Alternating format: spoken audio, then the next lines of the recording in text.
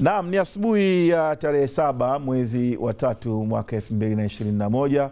Tunamshukuru Mwenyezi Mungu kwa kuamka salama na tunakutana tena kwa kipindi cha Sports AM kama ilivyo kawaida kila siku za Juma. Wa zamani wa kimataifa Tanzania ambaye alibahatika kuchezea vigogo wote wa soka hapa nchini kwa maana ya Simba na Yanga au Yanga na Simba. Wakati wake alikuwa anacheza nafasi ya ulinzi ya kulia.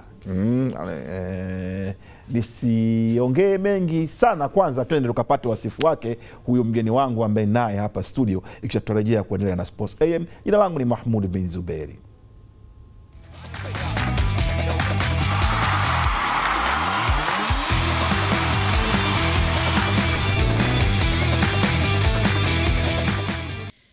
Mungu ampumzishe kwa amani marehemu Tambwe Lea. Katika awamu yake ya pili ya kufanya kazi Young Africans Sports Club, aliibua vipaji vingi kupitia kikosi cha vijana cha klabu hiyo kilichojulikana kama Black Stars.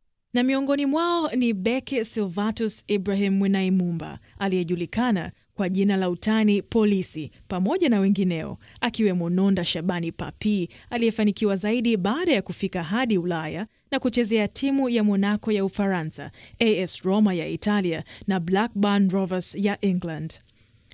Sylivatus alizaliwa Aprili 26 mwaka 1972 huko Ndanda mkoani Lindi, alikopata na elimu yake ya msingi na sekondari kabla ya kuhamia Dar es Salaam kujiendeleza kisoka. Alianzia timu ya vijana ya Yanga chini ya umri wa miaka 15 kabla ya kupandishwa timu ya vijana chini ya umri wa miaka 20, Yanga B, ambako ndiko alipokutana na marehemu Tambwe Lea. Aliingizwa kwenye kikosi cha Black Stars pamoja na chipukizi wengine kama Nonda, Anwar Awadh Kaito na Maalim Salero Mario, ambao mwaka 1995 kwa pamoja walipandishwa kikosi cha kwanza Yanga A. Alicheza Yanga hadi mwaka 99 alipohamia kwa watani wa jadi Simba Sports Club, ambako alidumu kwa msimu mmoja kabla ya kurejea Jangwani. Sylivatus Ibrahim Polisi alichezea na timu ya taifa pia, Taifa Stars, kuanzia mwaka 95 hadi 96 chini ya kocha Mbrazil Clovis de Oliveira. Alicheza kwa mwaka mmoja zaidi baada ya kurejea Yanga kabla ya kuhamia Vijana Football Club ya Ilala Kabakayeka, ambako alicheza hadi mwaka 2003 alipostaafu kabisa.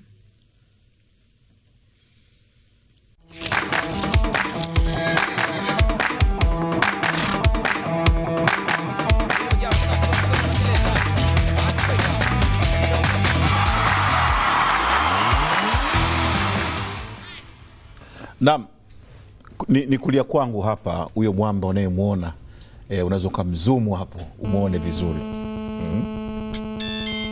Ndo huyo Sylivatus Ibrahim Polisi. Huyu ni beki wa zamani wa klabu ya Yanga, baadaye Simba Sports Club, kabla ya kuhamia kwa wapinzani wa jadi Simba, kama nilivyosema hapo. Alicheza Simba, baadaye akarudi tena Dar es Salaam. Ibra, karibu sana Azam Sports. Asante sana. Habari za siku nyingi, ilikuwa ni miaka mingi sana tujaonana. Ni kweli na mara mwisho mimi na wewe tunaonana ilikuwa ni lini kama unakumbuka? Sikumbuki vizuri lakini ni muda mrefu kidogo. Miaka mingapi inafika? Sikumbuki sana lakini muda mrefu kidogo. Muda mrefu kweli? Ndio. Sana tena. Maana nafikiri tangu muondoka kwenye mpira tujaonana. Yeah. Ndio. Uko wapi? Nipo hapa jijini Dar es Salaam. Ndio. Sawa sawa. Historia yako inaonyesha kwamba uliibukia pale Young Africans, Yanga B. Ndio. Lakini kabla ya hapo hujawahi kucheza sehemu nyingine yoyote kabla ya kuingia Yanga? Nilicheza kama ilivyo desturi kwa wachezaji wengi, wanapitia sehemu mbalimbali kwenye nyanja za shule za msingi, sekondari na baadaye kwenye klabu hizi za mpira. Kwa hiyo kabla sijaingia Yanga kuna timu moja nilichezea kule Temeke naitwa Inter Milan. Nilikuwa daraja la 4 kipindi kile. Wakati niko Yanga Black Stars, lakini nilikuwa na timu ya daraja la 4 kipindi kile, tulikuwa tunacheza kwenye ligi, lakini tuko bado tunalelewa pale Yanga Black Stars. Kipindi kile Inter Milan iko Mtoni kwa Azizi Ali kule Inter Milan. Okay. Kwa hiyo wakati huo ulikuwa unakaa wapi hapa Dar es Salaam? Niko Mtoni kwa Azizi Ali. Ndo nyumbani. Ndo nyumbani kule. Kule nyumbani kuna nyumba za familia. Sawa sawa. Na pale Yanga hasa uliingia mwaka gani? Yanga niliingia mara tu nilivyomaliza shule ya sekondari Ndanda, nikaingia kuja Yanga pale kama timu ya vijana pale Yanga mwaka 93. Na ulianzia timu za vijana za rika lipi? Unajua ilikuwa sisi ni product ya UMISETA. Sasa ilikuwa ni kawaida kwamba unaposhiriki UMISETA kuna timu zinaundwa za vijana. Kipindi kile timu za taifa za vijana ilikuwa wanatokea kwenye UMISETA. Kwa hiyo kulikuwa na walimu wa timu za taifa wanakuja kwenye mashindano ya UMISETA taifa, wanachagua combine ya UMISETA. Kwa hiyo mwaka unaofuatia kama kuna mashindano ya vijana ndio mnaenda kushiriki kucheza. Sasa sisi mwaka mara ya mwisho nakumbuka 92 ilikuwa nafikiri ilikuwa Songea. Taifa ilifanyika Songea, tukachaguliwa kule, unaona. Sasa tukaja Dar kwa ajili ya kuunda ile timu. Lakini bahati mbaya ilikuwa tuende Zambia. Hatukwenda kutokana na budget za serikali sisi zilikuwa zimekuwa vipi, hatukusafiri. Ulichagua kwenye timu ya taifa vijana? Nilichagua timu ya taifa vijana kipindi kile. Chini miaka mingapi? 17 kipindi kile. Na mwalimu alikuwa ni Boniface. Charles Boniface Mkosa ndio alikuwa mwalimu na ndio walichagua ile combine ya UMISETA kipindi kile. Sawa. Na pale Yanga wakati unaingia, kocha alikuwa ni nani? Kocha wa kwanza kumkuta Yanga kukufundisha pale Yanga B nani? Kipindi kile tulikuwa na Marem Tazan Kesi na Mohamed Yato Star. Mohamed Yato sawa. Marehemu pia. Wote pia ni marehemu. Okay. Mzee Badi wakati huo alikuwa shaondoka. Badi Saleh alikuwa hayupo, yuko Sigara. Na nafikiri na Kago na kitu kama na Kago ya Dar es Salaam. Wote marehemu, lakini ni watu ambao walifanya kazi ya kuibua vipaji miaka ya 90 mwanzoni pale Yanga. Ni kweli kabisa. Sawa. Na wachezaji gani nakumbuka ulikuwa nao pale wakati unaingia mwanzoni na wao pia wakafanikiwa kuinuka kisoka kama wewe? Nilipoingia Yanga Black Stars nilikuwa na mtu kama Maalim Saleh, nilikuwa naye.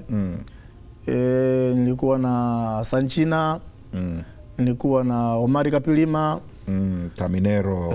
Nilikuwa na Ismail Isa, naye pia ni marehemu sasa hivi. Mungu ampumzishe kwa amani. Nilikuwa na Mzee Abdalla Ngauja. Nilikuwa na Hamisi Kitwana. Baadaye ndo wakaongezeka kama kina Nonda Shaban. Sambi Tumba Yela. Mbona Anwar Awaz Kaito Mbona hujamtaja Thomas Karume? Thomas Karume pia alafu alikuwa mshikaji wako sana. Sana. Alikuwa roommate wako? Hapana, sikuwa roommate wangu. Hakuwa roommate wangu. Alikuwa roommate wangu. Namkataa. Lakini alikuwa rafiki yangu. Mbona Simba alikuwa roommate wako? Alikuwa roommate wangu, alikuwa rafiki yangu. Yeye alikuwa na roommate wake alikuwa nani? Yeye alikuwa anakaa kina sasa kipindi kile nilipoingia Simba ndo nilikuwa naye Thomas Karume kwenye masuala ya kambi na kadhalika. Sasa tunakataa nini? Mimi najua alikuwa roommate wako. Sasa tulivyokuwa pale Yanga tulikuwa tunakwenda na kuondoka, tulikuwa tukai kambini. Kwa hiyo sasa roommate kama mnakaa camp au hostel. Sasa roommate wangu alikuwa kwenye mechi zile. Sawa. Tambulea alianza mwaka gani haswa kufundisha ile Yanga B? Tambulea huyo alikuja pale kwa ajili ya timu ya wakubwa. Alikuja pale kwa ajili ya timu ya wakubwa, lakini sasa mwaka 94 mwanzoni alishawishika na sisi baada kuona performance ya timu ya pili, ona kwamba tunacheza mechi nyingi za kirafiki, tunajitoa, tunaonyesha. Kwa hiyo mwalimu akashawishika kwamba hii timu inafaa baadaye wawe warithi. Unaona bwana, kwa kwenye timu ya wakubwa. Na kipindi kile kulikuwa na migogoro, unaona, kati ya wachezaji na uongozi, unaona, na kukawa na wakaamua kuwaondoa wale timu huondoa baadhi ya wachezaji kwenye ile timu ya wakubwa. Unaona maana? Ndio tukapata sisi nafasi ya kuingia kwenye timu ya wakubwa. Sawa. Kwa hivyo mwaka gani haswa alianza kufundisha hiyo timu ya vijana? Yeye aliingia na sisi pale kwa kweli ni mwaka 94 mwanzoni. Ndio aliingia kabisa ndipo kutufundisha sisi. Lakini kabla hapo alikuwa tu anakuwa kama ni advisor tu, anakuwa anatoa maelekezo kwa walimu ambao tuko nao, Mwalimu Tazani na Mohamed Stars, anatoa maelekezo na kila kitu. Lakini ile baadaye kocha alikuwa ni Mwalimu Tazani Kesi na Mohamed Stars. Yeye alikuwa anakuja na washauri. Yeye alikuwa kama ni mshauri. Lakini 94 mwanzoni akaingia miguu yote miwili sasa kama kuwa mwalimu wetu sasa. Na alivyoingia yeye aliunda timu mpya ama aliendelea kufanya kazi na wale aliowakuta? Pale sasa aliunda timu mpya pia. Sisi tulianza na wengine wengi, lakini sasa alipoingia Mwalimu Tambwe alibadilisha kikosi. Na mfumo mzima pia nao akaubadilisha. Alibadilishaje? Wachezaji wengine walitoka wapi na kuna watu labda waliondolewa pale waliokuwa nao? Kuna wachezaji wengine walitoka, kulikuwa na timu za vilabu mbalimbali kipindi kile. Na kulikuwa na challenge kubwa sana. Unaona, kwa hiyo kilichofanyika kwamba alikuwa anaangalia tunacheza misa kirafiki na timu mbalimbali za mkoa wa Dar es Salaam na nje. Kwa hiyo wakija pale Kaunda, wale ambao wanaonyesha wana uwezo mkubwa pia nao ndio mwalimu wanamshawishi mwalimu wanawachukua, anawaingiza kwenye Black Stars. Kwa mfano unaweza kuniambia ni mchezaji upi ambaye aliingia Black Stars baada ya kuja na timu nyingine kucheza na timu yenu Yanga B, walimu wakasema huyu namtaka abaki hapa? Kwa mfano kina nani? Mfano kama Anwar Wazi alitokea kwenye timu ya vijana. Wakati tuko Black Stars, yeye alitokea timu ya vijana ya Taifa. Lakini yeye alikuwa pia alikuwa kwenye klabu moja ya Dafaya. Naona alikuwa kwenye ligi daraja la kipindi kile daraja la 4. Kwa hiyo alichaguliwa kwenye timu ya kuunda kwenye kikosi cha timu ya vijana Afrika Under 17. Kwa hiyo tukacheza nao sisi mechi. Akiwa kwenye vijana, kwa hiyo sisi tulikuwa Black Stars, akachukuliwa kutoka kwenye timu ya vijana akaingia kwenye Black Stars moja kwa moja. Sawa. Na wewe na Nunda Shabani alianza kuingia pale Yanga? Yanga B. Yanga B, mimi nilianza kuingia Yanga B kuliko Nunda Shabani. Nunda Shabani amekuja ndio kati ya watu ambao ndio wameingia jioni. Unajua Black Stars sio jina la asili la Yanga B. Nilitoka wapi hilo jina? Black Stars ni jina ambao marehemu Tambwelea bwana, kuna ni vijana ambao tunaonyesha mwanga kuja kuwa bora baadaye na akatoa jina la Black Stars. Kwa hiyo ni jina ambao marehemu Tambwelea alilitoa na akaondoka nalo. Na alikuendelea baada ya yeye tena kufa, na basi au sisi pia kupanda kuingia kwenye kikosi cha kwanza, unaona tena ile kitu ikawa inashuka mpaka leo ndo. Kutoka kikosi cha Black Stars wangapi mlipandishwa Yanga A kama unakumbuka? Sina kumbukumbu vizuri, lakini zaidi ya wachezaji 10. Zaidi ya wachezaji 10 tulipandishwa kwenye kikosi cha Godini Mashoto. Tuko na Mashoto, Mitumba Yela, Polisi, Mwari Awadhi, Omari Kapilima, Mzee Abdalla, Maalim Saleh, Ismail Isa.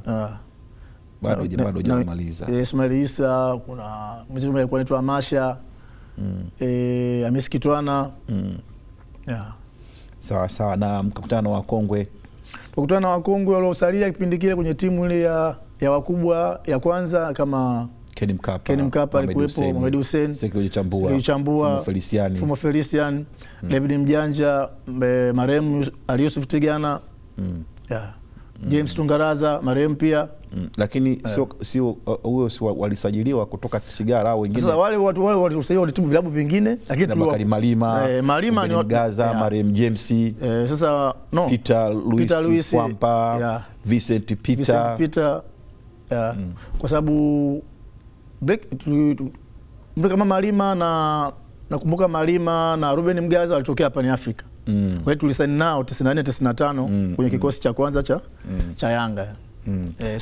Malima aliingia kama beki wa katikati. Aliingia beki wa kati. Wewe ulikuwa beki wa kulia. Zaidi ya wewe nani mwingine alikuwa anacheza beki namba 2 pale Yanga wakati ule? Ule Martin hujamtaja, alibaki na yeye. Ule Martin pia alibakia. Gari kubwa. Beki wa kulia nilikuwa na mimi na Kaunda Mwakitope. Yeye alitokea ushirika wa Moshi. Ambaye mliingia naye. Tuliingia naye pamoja na Steven Nyenge. Sawa. Na kulikuwa kuna nyota wengi sana pale Black Stars. wengi walikuwa wanafahamu mechi za kirafiki zikipigwa pale Kaunda, watu wengi wana vipaji. Yaani mlikuwa mkipangwa mnaocheza na wanaoingia au wanakaa bench wote mafundi. Wengine walipotelea wapi? Kipindi kile kwa mfano sisi tuliposajiliwa kuingia kikosi cha kwanza, unakumbuka Hassan China alienda Sigara, tulikuwa naye Black Stars, akubatika kusajiliwa Yanga. Alikuwa fundi tu. Alikuwa fundi. Ni mdogo wake na Afnan China ya. Tulikuwa na yeye mwenyewe Kapilima. Baadaye akaenda Pani na kisha akaenda Majimaji ya Songea. Lakini wachezaji wengi walienda timu vilabu mbalimbali vya mikoani. Wengine sikumbuki vile walienda vilabu vingi vya mikoani. Kwa hiyo wewe rasmi ulianza kucheza Yanga A mwaka 95. Mimi kucheza ligi ni mwaka 95, lakini nilisajiliwa msimu wa 94 95. Hebu niambie una kumbukumbu gani isiyofutika katika uchezaji wako wa Yanga B pale? Ndio. Kumbukumbu gani ambayo haiwezi kufutika pale Yanga B pale? Kumbukumbu ambayo naikumbuka kwenye mechi ya kwanza. Unajua sisi ni vijana, tumesajiliwa kutoka kikosi cha pili. Kwa hiyo na ni mechi yetu ya kwanza ya ushindani tulicheza na Simba. Na ilikuwa ni Simba ile ambayo ni ile itoka kwenye kombe mashindano ya CAF kwa misimu iliyopita. Kwa hiyo ilikuwa ni Simba ambayo imekamilika kweli kweli, imeimarika. Simba ambayo unapiga kaka zenu 4 hadi tukavunja. Na hisia hizo mlikuwa nazo? Tulikuwa nazo sababu ni kikosi ambacho kikosi cha Simba kilikuwa kimesheni watu mahiri kweli kweli. Kwa sababu kina Chumila kipindi kile kinacheza jioni, kina Marimu Mchunga, Saidi Mwamba naye alikuwa Saidi Mwamba, Hussein Amani Masha, Joji Magere, Masatu, Leo Mkuki, na Juma Amiri, Mafuta. Upo na watu wengi mafundi. Unajua kipindi kile Ball Jagla naye alikuwa bado anamalizia. Kama anaenda malizia, kina Marimu Gaga wote walikuwepo. Magoso walikuwepo. Godi na Swile Mulimba Scania wote walikuwepo. Hatari. Kwa hiyo kulikuwa kikosi cha watu ambao wamekamilika kwa kweli. Kwenye kila idara ina watu madhubuti. Sasa na sisi ndio vijana ni wadogo wazungu wasema ni kama sasa tumetoka sisi itakuwaje? Kisa tunashukuru mwenye yule mzee Mariam Tambwe alituandaa kweli kweli. Na alikuwa anatutia ujasiri. Unaona anatuambia kwamba nawaandaa kwa ajili ya mashindano aina yoyote yale. Ni wadogo kwa umri. Lakini kimwili nyinyi mko vizuri kweli kweli. Kwa hiyo mimi na imani hichi ninachowapa hiki mkikifanyia kazi ama ambaye atatia mguu hapa katoka salama. Kwa hiyo tuliingia pale tulikuwa tumeimarika na sisi. Nashukuru baada ya mechi matokeo yalikuwa sio mabaya sana. Huko Anwar Wadhi alikuwa anakabana na Badala Kasemani. Na wewe ulikuwa unakabana na nani? Wewe ulicheza ile mechi? Ile mechi nilicheza mwanzo mwisho. Nilicheza kwa nakabana na nani? Alikuwa ndo captain. Ile mechi nilikabana na Nteze John. Nteze. Mtu hatari bwana. Na yeye moto kwa sababu naye hakuwa mzee. Naye ndo anaingia anatoka Pamba ya Mwanza. Pamba ya Mwanza sasa. Ndio msajiliwa 95 ndio. Alikuwa wa moto kuliko. Sana. Bwana Nteze balaa unajua katika watu ambao mimi nimewahi kuwaona wanajua mpira, yule Nteze alikuwa anajua mpira afu alikuwa na bidii sana. Sana. Alikuwa ni fundi kwa sababu ni mchezaji ambaye alikuwa kwanza akae sehemu moja. Msumbufu. Ni msumbufu na ana nguvu. Ilikuwa kumkaba una maarifa kweli kweli. Ndio akaja kwenye upande wake kwa fullback akachukua mpira akaanza kuja. Alafu anapokuja yeye anakutazama anacheza na kuangalia. Anakuangalia afu anakufuata. Kwa hiyo ilikuwa ni mchezaji ambao ilikuwa pia na vile vimiguu vyake. Alafu mjanja sana fundi yani. Sasa wewe uliwezaje kumdhibiti dakika 90 Nteze kweli asifanye yale anamfanya Nteze John Lungu Nteze? Unajua tulijiandaa, tulijua wale ni wazuri. Ni wazuri afu mtutangulia ni wazoefu. Mtoka kwenye mashindano ambao ni makubwa tena finali. Kwa hiyo sisi pia tulijiandaa kwamba bila kuwa kamili basi itakuwa tabu. Unaona? Na social mechi zilizopita na wakubwa zetu walikula 4 pale Taifa tulishuhudia sisi. Unaona kama sasa msimu unaofuatia kutana tena na timu ambayo tena ni ngeni, tena ya vijana. Black Stars. Unaona? Ya ambao tulipewa jina la Yanga Yoso kama ni vijana wale watu wasioshikamo. Kwa hiyo ndio wakubwa na wadogo. Lakini ni mechi zilizokutanisha wapinzani wajali Simba na Yanga. Kwa hiyo sisi tulijiandaa unaona kwamba Nteze kwa hiyo mdoto nakaa najua Nteze anacheza vipi au Kipesa anacheza vipi au Dua Saidi anacheza vipi. Kwa hiyo ni kati ya mawinga upo kambini unajua kwangu leo kama hata kuja Dua atakuja Kipesa kama sio Kipesa atakuja Nteze. Kwa hiyo wakati huo teknolojia ya TV haipo. Wewe ulikuwa unawezaje kuyafikiria hayo unayosema kwamba Nteze anacheza vipi? Yaani paka unasema tunakaa kambini unalifanyia kazi hilo. Kwa sababu ilikuwa mechi nyingi za dawa tunaenda uwanjani kuziangalia. Sasa na kabla ya hapo kama kienda mikoani pia redio. huwa tunasikiza kwenye redio na tunaweza kujua anachezaji kwa kusikia kwenye redio. Unajua kwa sababu mara nyingi ilikuwa kipindi kile hata watangazaji kwenye redio walikuwa wanaelezea jinsi gani mtu anavyoperform. Huyu bwana anakuwa mzuri akiwa hivi na nini na kila kitu. Unajua kipindi kile ilikuwa watangazaji ndio wana hizo kina Charles Hilary kina Mzee Jongo ndio Ahmed Jongo ndio wanaeleza. Kwa hiyo bwana kina Mikidadi Mahmud. Kwa hiyo walikuwa wanawaelezea wale watu, sisi tunasema huyu bwana kwa uzuri wake anakuwa anashambulia, anaanzia wapi, uzuri wake uko wapi. Kwa hiyo ilikuwa kitu kama hicho. Sawa. Na mechi iliyofuata mkapigwa 2-1. Hiyo mechi ambayo unasema mtoka sare ilikuwa ni Machi 18 mwaka 95. Mechi iliyofuata mkapigwa 2-1 Oktoba 4 mwaka 95. Magoli ya Simba anafunga Said Mwamba zote dakika 70, Mchika Bakari dakika 79. Wote marehemu na Reno alifunga Meduseni Machi dakika 40. Hii nayo ulicheza? Hiyo pia nilicheza mwanzo mwisho. Watu wakaingia mtu mzima Said Mwamba anaifunga timu yake ya zamani, timu yake kipenzi. Mungu ampumzishe kwa amani. Said alikuwa Yanga kweli. Sana. Alikuwa ni Yanga, alikuwa mwanachama. Akawaweka siku hiyo. Alitufunga. Ila alisikitika sana baada ya mechi. Alikuja hadi klabu. Unashangaa yule mtu anacheza Simba lakini bado ni mwanachama. Baada ya mechi siku ile alikuja klabu. Alikuja klabuni. Yule anacheza Simba lakini bado alikuwa ni mwanachama wa Yanga. Lakini kazi yake anafanya vizuri kiwanjani. Dakika 90 yeye alikuwa ana perform vile vile. Tofauti haonyeshi, lakini baada ya mechi ndio anasikitika. Na alivyokuja klabuni Malaki Jangwani. Ndio. Akaja watu wakamruhusu na ukawafunga sikio. Enzi hizo makomando na wazee wanakaa pale, kina Mzee Kibafu, kina Mzee Mwika. Unajua kina Mdeka bado wadogodogo, kina Suditol. Wote vijana. Wale Makabuleta ndo wanakaa. Kwa hiyo wakamruhusu Saidi aingie wazuri. Saidi Mwamba alikuwa anakaa jirani na klabu.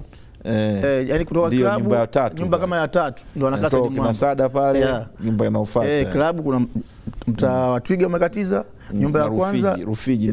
Twiga na Jangwani. Twiga na Jangwani. Saidi Mwamba alikuwa kama makutano ya Twiga na Jangwani. Kwa hiyo klabu Twiga na katiza. Mtaa nyumba ya kwanza, nyumba ya pili, nyumba ya tatu. Kwa hiyo mazungumzo yake, story nini ni klabu. Ilikuwa ni pale klabuni. Sawa. Na aliwaambia maneno gani kama unakumbuka siku hiyo? Nani, Said Mwamba? Alikuja klabu kusema jamani, poleni ni mambo ya mpira. Mbona sisi tumeelewa ni mambo ya mpira. Hamkuona kama na wakejeli hivi? Hapana. Kwa sababu ilikuwa ni kawaida. Ilikuwa ni kawaida. Hata masiku wao wafanye mazoezi kwenye klabu yao ya Simba, sisi tuna mazoezi. Anaweza akaja pale klabu anaangalia mazoezi. Ilikuwa kama nyumbani kwao. Sawa. Kuna mtu mwingine mahiri sana wakati wake anacheza, naye alifunga siku hiyo, Mandela Mchunga Bakari. Ili jina la Mandela hii Mchunga, kuna kipindi unajua alikuwa mtata, Mwenyezi Mungu ampe amani. Alikuwa mtata kidogo, na alikula mvua, alifungiwagwa na Fati, sio? Alivyofunguliwa ndo wakamuita Mandela. Na fitna za mpira zilinifanya kama nakumbuka, ndo alifungulia fitna. Ndo akaitwa jina la Mandela, Free Mandela. Ameachiwa ukilinganisha na historia ya Mandela kuona kutoka na kuchukua nchi. Huyu naye Mchunga Bakari unamuelezeaje? Umecheza na aliwapiga goli siku ile. Mchunga, unajua zamani ilikuwa kama mtu anakosa kimo, basi anakuwa mjanja sana. Ukiangalia mawingi wengi zamani walikuwa wafupi. Ukiangalia kama Edibili alikuwa mfupi, lakini mjanja sana na akili sana na mwepesi sana na wana nguvu. Sio kama wasiku. Ukiangalia kama Kipese alikuwa ni mfupi. Bakari Salum Shua Boy, umeona yule senior, sio huyu wa Azam, yule senior naye alikuwa ni mfupi lakini alikuwa mjanja sana. Sasa marehemu Mchunga alikuwa sio mrefu, ni mfupi, lakini alikuwa ni msumbufu sana, afu akubali kushindwa, alikuwa anasumbua, ni mshindani sana. Kwa hiyo hata wewe unavyomaki, yani muda wote inatakiwa nilikuwa mna shughuli siku hiyo. Kuna shughuli nzito kweli. Hasa watu wa pembeni. Katikati pale marehemu katikati kina Chumia kina Said Mwamba na walikuwa, lakini wale wafupi walikuwa na pembeni. Lakini kwa ni wajanja sana na majasiri kweli. Hawaogopi, muda wote walikuwa wanasumbua. Ndio kipaji, yani uwezo ambao walikuwa nao wachezaji wengi wa zamani. Mkala 2-1. Tukala 2-1 ndio. Baada ya mechi hiyo hatimaye Yanga Black Star ama Yanga Yoso ikapata ushindi wa kwanza dhidi ya Simba Februari 26, mnawapiga 2-0. Magoli ya marehemu James Tungaraza, Boli Zozo anamtungua Mameja mara 2. Hebu tuambie, baada kupigwa Metrodrome kapigwa, msimu uliofuata mlipata wapi nguvu za kuja kuwatandika wa 2-0 afu timu yao na yenyewe ndio ilikuwa inazidi kuimarika? Maana kuna watu waliingia wapya kwenye Simba, nakumbuka mwaka ule. Ndio. Unajua tayari sisi tulikuwa tumeshapata nguvu fulani kwa sababu tumeingia timu ya kwanza kwa mwaka wa kwanza, tukawa kama wageni, lakini wageni ambao tunajiamini. Sasa uvukuja msimu unaofuatia ikawa tayari tumeshaimarika sasa. Na sisi tumeshaanza kuwa watu ambao tuna uwezo zaidi. Kwa hiyo na kikosi chetu sisi hakikubadilika. Kilizidi kuongezeka, na wale nafikiri baada ya msimu kuisha wengi nao waliondoka kwa sababu hata baadhi ya wachezaji nao walitoka tena Simba wakarudi tena Yanga. Saidi Mwamba pia naye arudi tena Yanga mwaka 96 na sisi tukaongezeka. Mtu kama Salifu Lazaro naye alirudi tena Yanga. Kwa hiyo kikosi kilichopita hawakuwepo, lakini kilichofuatia wakarudi tena Yanga. Kwa hiyo kuongezeka kikosi chetu kikawa na wachezaji wapya ambao ni sisi vijana na wachezaji ambao wa siku nyingi ambao bado wana mapenzi na Yanga na wana uwezo, kila waliondoka Yanga wakarejea tena. Kwa hiyo tukazidi kuimarika. Kwa tuvuchanganyika sasa pale. Tukawa tuna rizi mmoja tu. Unajua Yanga ukiingia pale kuna kitu moja tunapewa sisi kama vijana. Kwamba hapa sisi yani tucheze yani katika namna yote. Unaona bwana, kila mechi kwa Yanga ni finali. Hiyo ndio ilikuwa falsafa yetu. Kwamba kila mechi tunaocheza kwa Yanga ni finali. Kwa hiyo tuvoingia ile msimu ule uliofuatia tuwafunga sababu tumeimarika zaidi, tuchanganyika tena. Hiyo slogan ya kila mechi kwa Yanga finali unavyoona hata kwenye hii Yanga sasa hivi ipo. Sasa hivi kila mechi finali inaweza ikawa inazungumzwa lakini isifanyiwe kwa vitendo. Na nafikiri hiyo kitu nafikiri hiyo slogan haipo kwamba kila mechi kwa Yanga ni finali. Kwa sababu nasema haipo. Kwa nini mnasema hivyo? Nasema haipo kwa sababu naangalia hata jinsi watu wanavyojitoa kucheza uwanjani tofauti. Kwa sababu sio naongea kwa sababu leo sipo, lakini ni kweli kwamba hata unajua ulikuwa hata ukija uwanjani ukikaa jukwani ukaangalia unasema hawa watu sio wanalipa mamilioni au kitu gani? Kwa sababu mtu anavyojitoa, the way anavyojitoa unafikiri sio amekuja maji ya bendera sio ile club. Lakini sasa hivi unaona kidogo tofauti. Kwa hiyo ndio hivyo kwamba ilikuwa sisi hicho kitu tumebeba kwamba kila mechi ni finali. Kwa hiyo au nje ya kwetu sisi ni finali. Na maana kwa tunacheza tunashinda mechi misimu 3-4, nuta Yanga anakuwa bingwa sababu hiyo kitu tulikuwa nacho. Alama kubwa waliacha Black Stars ni kufika robo finali ya kombe la washindi mwaka ule 1995 mnatolewa na Blackpool ya Zimbabwe. Mlianza kwa kuwatoa Val Professional, mlitoka 2-2 kule, mkaja mkawapiga 2-1 hapa, mkawatoa Cadet ile ya Mauritius, mliwapiga 3-1 hapa, mkaenda mkatoa sare 1-1 kule. Mkaanza vyema dhidi ya Blackpool, mlifungwa 2-1 kule. Watu wakaja hapa akasema 1-0 Yanga hii linapatikana na kufa Mzimbabwe goli 1-0, mwishoe mkaja mkapigwa tena 2-1. Ilikuwaje? Unajua zamani kidogo naweza kusema kwamba inapofika kwenye maandalizi ya mechi za kimataifa kidogo ilikuwa kidogo tuna yanadorola kidogo. Yanadorola kwa sababu gani? Unakuta kwamba katika mechi za ndani mechi za ndani ilikuwa ndio tuna viongozi ndio wanatoa sana macho kwamba lazima mechi hizi Yanga ishinde awe bingwa. Kila mfano mechi za kimataifa kwa sababu timu inatakiwa ijiandae kimataifa pia. Na kipindi kile klabu ilikuwa haina uwezo kwa kweli. Ilikuwa basi tu kama vile tumeingia kwenye mashindano kwamba lazima tutaenda tu kushiriki, lakini ilikuwa hatuandaliwi kimataifa kama vile katika ligi za ndani. Kwa hiyo unakuta kwamba hata tukienda kule tunakuwa nyonge, wageni na kila kitu. Tofauti na bana sasa hivi inavyokuwa kwamba kwenda kwenye mechi za kimataifa klabu baba zinasafiri, zinacheza international games, aba wanaenda nje, wanacheza, wanaweka kambi Uturuki, wanafanya hivi. Kila ofisi zamani atufanyi. Unataka tunajiandaa kucheza na Blackpool ya Zimbabwe au South Africa. Naenda kukaa Bagamoyo. Kule Mbegani, chuo cha mambo ya nini cha uvuvi. Mechi za kimataifa za majaribio kwenda kwenye mechi ya kimataifa tunacheza bana combine ya Dar es Salaam. Sasa unakuta kwa watu waandaliwe kimataifa kwenda kucheza mechi za kimataifa. Ile nayo inachangia siku kuwa again kwenye zile mechi za kimataifa.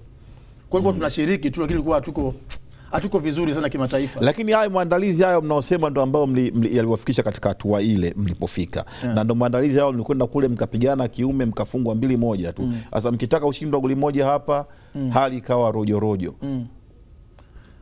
Sawa, unajua kuna kitu nafikiri utaki kusema. Kuna kitu kwa Sikadi usiseme. Hapana, wakati umefika sasa useme. Ni kweli kwamba unajua Zamani usiku kwa mkia mechi mlikuwa wapi? Tulikuwa tunakaa kambini kama kawaida. Kuna watu wanasema mlikwenda kulala sehemu, mlipokwenda kulala huko hayakuwa malazi mazuri ndio maana mkaja. Hapana. Unajua lakini hiyo story ushakusikia kwamba unaenda kulala sehemu huko mlipoenda kulala? Tulikuwa tunalala kambini kama kawaida. Nilala wapi usiku kwa mkia mechi? Tunalala kambini tu. Mbona kama unataka kutaja afu umesita? Hapana. Tulikuwa tunalala kambini kama kawaida tu ilivyo. Tunalala kambini tunamkia kwenda kwenye mechi. Wasema watu mlikwenda kwa wataalamu mkakesha huko mkaamka mmechoka. Hapana. Bwana wanasema tumlala makaburini sijui nini. Tuna katika vitu ambavyo yule marehemu Tambwe alikuwa hapendi hivyo vitu. Ni Kongo, ni mwalimu mwenye asili ya Kikongo, ni Mwafrika, lakini yule mzee falsafa yake ilikuwa vitu vya hapendi. Alikuwa ananiambia kabisa kama mtaka kufanya hivyo vitu vya ziada, fanyeni mimi nisivione na sio kwa wakati ambao mimi nahitaji wachezaji wangu wapumzike na kila kitu. Kwa hiyo vitu kama hivyo vinafanywa vya kiasili, hivyo vinafanywa. Kwa ni porojo tu. Ni porojo tu, ni siasa tu za vilabu vyetu. Alikuwa anafanyika lakini nje sio mwalimu anaona au sisi hapana. Ila vitabu vilikuwa vinapigwa vitabu. Vitabu vinapigwa si dua zipo. Kwa ubali kidogo pale. Alfata afe. Na wanakufa kweli. Vinafanywa lazima vifanywe. Na wanakufa kweli. Unajua hivi vilabu vina wenyewe. Hivi vilabu vya Simba na Yanga vina wenyewe. Vina wenyewe, vina watu, vina wazee na kila kitu. Kwa hiyo wanaomba dua. Sema tu bado kwa aje mapadri au wainjilisi lakini sawa. Ulikuwemo kwenye kikosi cha Yanga kilichoweka rekodi ya kuwa klabu ya kwanza Tanzania kufika robo finali ya ligi ya mabingwa Afrika mwaka 1998 wakati wakezwa kwa mfumo wa makundi. Ndio. Ebu kwanza niambie, ilikuwa ni Yanga moja ambao nasema hali ya kifedha ilikuwa ni ngumu. Mwenyekiti Mwenyezi Mungu ampumzishe kwa amani Ngozo Matunda, makamu wake alikuwa na manganya, nafikiri na manganya. Makatibu ishafanyika caretaker pale, alianza Afrika Mutani alichaguliwa akaondolewa. Alikuwa Santino Marigo. Marigo naye alikaimu kama Marigo kuna mtu alikalimu. Kabla ya Marigo kuna mtu yule Mutani mwenyewe alikuwa na kaimu nafasi ya nani? Kulikuwa Alex Maui. Marigo afu kuna Marigo afu kuna yule wa Rozana, kuna ilikuwa ni vurugu tu katika hali ya kiuongozi. Hiyo si ndio Yanga ya Abbas Abud Bomba. Hivi yupo yule mtu. Rafiki yake sana mgaya Kigoma Abbas Abud Bomba. Yuko mjini. Ise sana ya kuona. Inabidi nipe namba yake mtafute bwana. Alikuwa sosi wangu mzuri sana wakati huo. Hadi ilikuwa tete lakini mliweza kufika kwenye hii hatua. Unajua zamani mpira ulikuwa sio biashara. Sio biashara kwa sababu gani? Mpira ilikuwa upo kwa ajili ya kutoa burudani. Sasa sisi ambao tulikuwa tunatoa zile burudani ili upate pesa, lazima ujitoe. Lazima watu waburudishe ipasavyo ndio upate. Kwa hiyo tulikuwa tunajitoa kucheza kwa nguvu, pengine kwanza tuwaburudishe watu, tutengeneze urafiki na wale ambao tunawaburudisha ili tuambulie viduchu kidogo.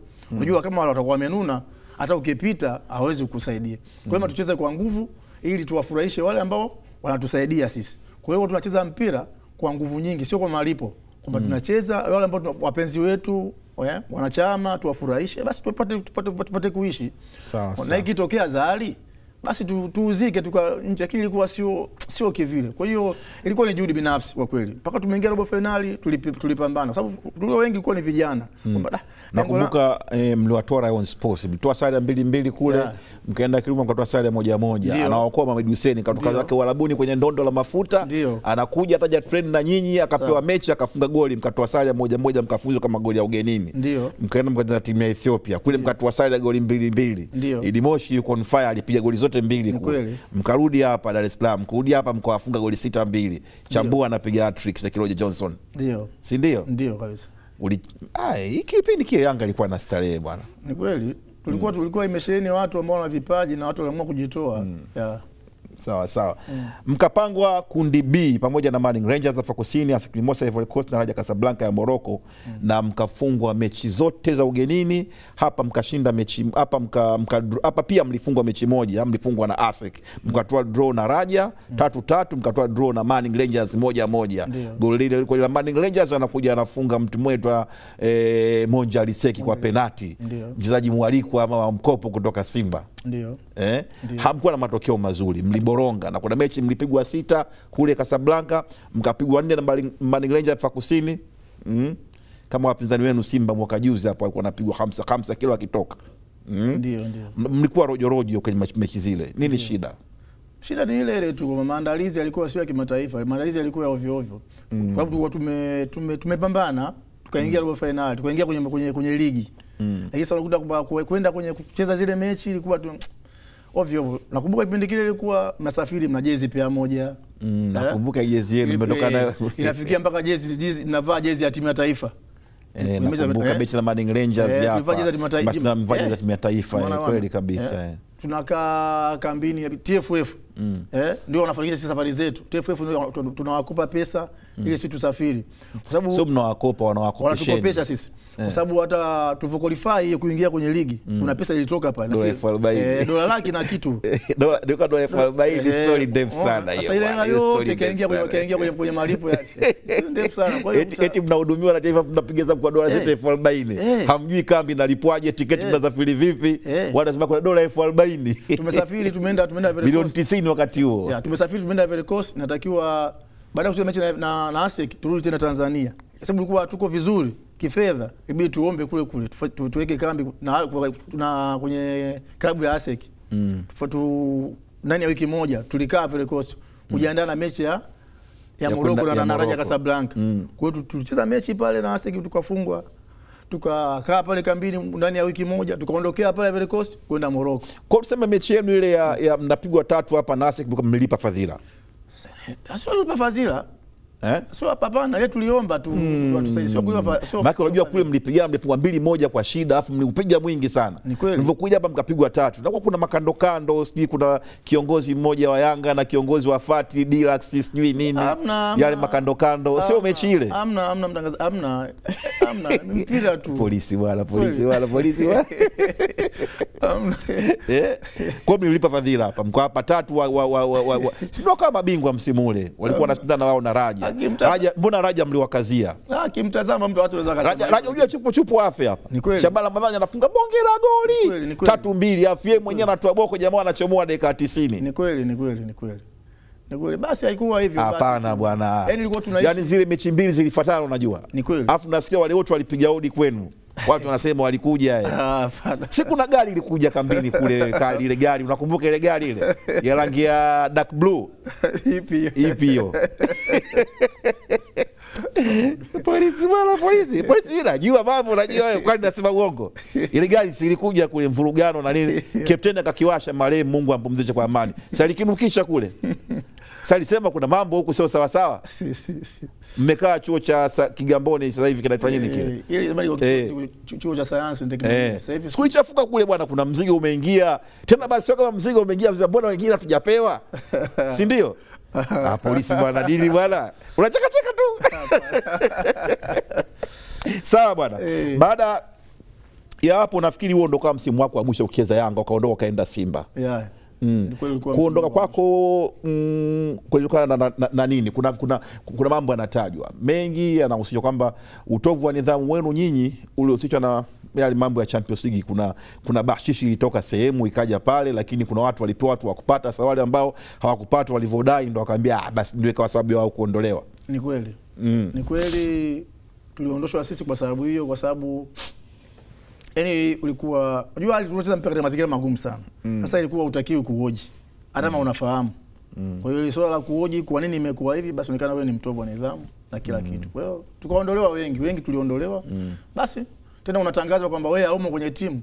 Usajili yani bado si masaa, dirisha la kufungwa ndio unatangazwa fulani. Mamuru Zuberi haumo kwenye timu. Bado ni masaa tu. Kwa hiyo sasa pale ndio ikatokea Simba wakaja wakaniomba tena kuniomba. Wanaomba kwa sababu wanakuja wanambia tunataka tukusaini. Sasa mbadala wa Yanga ni Simba. Mbona sawa. Leteni fomu, nachukua fomu na sign. Tena hata bila kupata shilingi 100. Hata shilingi 100 hakuna. Hebu angalia. Unatoka Yanga unaenda Simba bure. Mimi nimesaini bure. Nimeenda tena, nakumbuka mimi walinilipia chumba tu 70,000. nikaenda kucheza Simba. Kodi ya mwaka wakati huo. Kodi ya mwaka ndio 70. Maisha mepesi. Sasa hivi hiyo hata mwezi haulipi. Hiyo labda kule anapokaa rafiki yangu Mohamed Mchokoleka Chanika ndio unaweza kupata chumba 70 kwa mwezi. Ndio. Labda. Basi mimi anapokaa Mchoksi kule Chanika. Mwaka 98 nilipa 70 chumba. Magomeni. Tena Magomeni mapipa. 70 nilipa chumba. Kwa Macheni Juma huko. Kwa Macheni kule nyuma. Wewe rafiki yako Bakari. Na Marimba tunakaa kule Anuari Marimba. Sasa ile mechi Simba inapigwa 3-1 na Yanga Mei 199. Ulikuwa tayari uko Simba? Niko Simba. Na ulicheza? Nilicheza fullback. Kuna tuma ulipewa. Kuna mtu mmoja wa Simba alisema simuelewi polisi anavyocheza. Fullback 2 ulicheza wewe? 3 alicheza Musa Msangi. 4 na 5 Willy Cyprian na George Masatu. Sawa, golini Mwameja. Namba 6. Juu niko Bambaga. Ndio. Kakidau kalicheza na kenye ile mechi. Namba 8. Na Renatus alikuwepo Njole. Kidau alicheza wingi moja. Katikati juu Renatus Njole, chini amecheza marehemu Niko Bambaga. Mwenyezi Mungu ampumzike. Alikuwa captain wa timu. Ndio. 9 na 10 alikuwa Machupa na Machepe. Nafikiri kuna mmoja alicheza wingi, kuna mmoja mmoja alicheza striker. Machupa alicheza nafikiri mmoja alikuwa wingi, mmoja alicheza kati. Kuna striker mmoja alikuwepo pale bwana Pele Jumapili Mafuta alikuwepo kwenye ile mechi. Jumapili alicheza na Thabiti Mjengo alicheza. Thabiti Mjengo alicheza ndio na alicheza wingi mmoja. Lakini kuna mmoja hapa naona akuanza. Lakini kulikuwa na Thabiti Mjengwa, kulikuwa na Machupa, kulikuwa na Mrisho Moshi. Akuanza naye. Kulikuwa na Mariam Asmani Chama. Mechi ya kwanza, mechi ya pili. Anyway, walikutuhumu. Walisema da wewe umetuuza. Unajua mimi kipindi kile nilikuwa nimetokea Yanga. Nimetokea Yanga afu ndio ilikuwa ni klabu ambayo nimekaa muda mrefu. Sasa unajua akawa nimeingia Simba kwa sababu unajua kipindi kile ilikuwa sio rahisi kutoka Simba kwenda Yanga, Yanga kwenda Simba kama hivyo sasa hivi. Sasa nimeingia Simba ndio, lakini bado unaona kama huyu bwana polisi bwana huyu. Huyu bwana sababu ni product ya Yanga. Niko nimelelewa na Yanga. Kwa hiyo kama yuko ndio Simba lakini bwana huyu mtoto bwana huyu. Yaani kama ndio siaminiki kwa sababu hiyo, lakini sio kwamba nilicheza chini ya kiwango, hapana. Ni kama ilivyo tu kwamba inaonekana ni mchezaji ambao nilikuwa nimetokea Yanga nikaingia Simba. Kwa hiyo uaminifu kwa baadhi ya watu au huyo ni huyu bwana hapana. Lakini sio kwamba nilifanya kitu fulani, hapana. Nilicheza kwa nguvu zote, nilijitoa kuacha timu yangu inacheza. Ili mimi nionyeshe kwamba nyinyi Yanga mmeniacha, lakini bado mimi nina uwezo wa kucheza.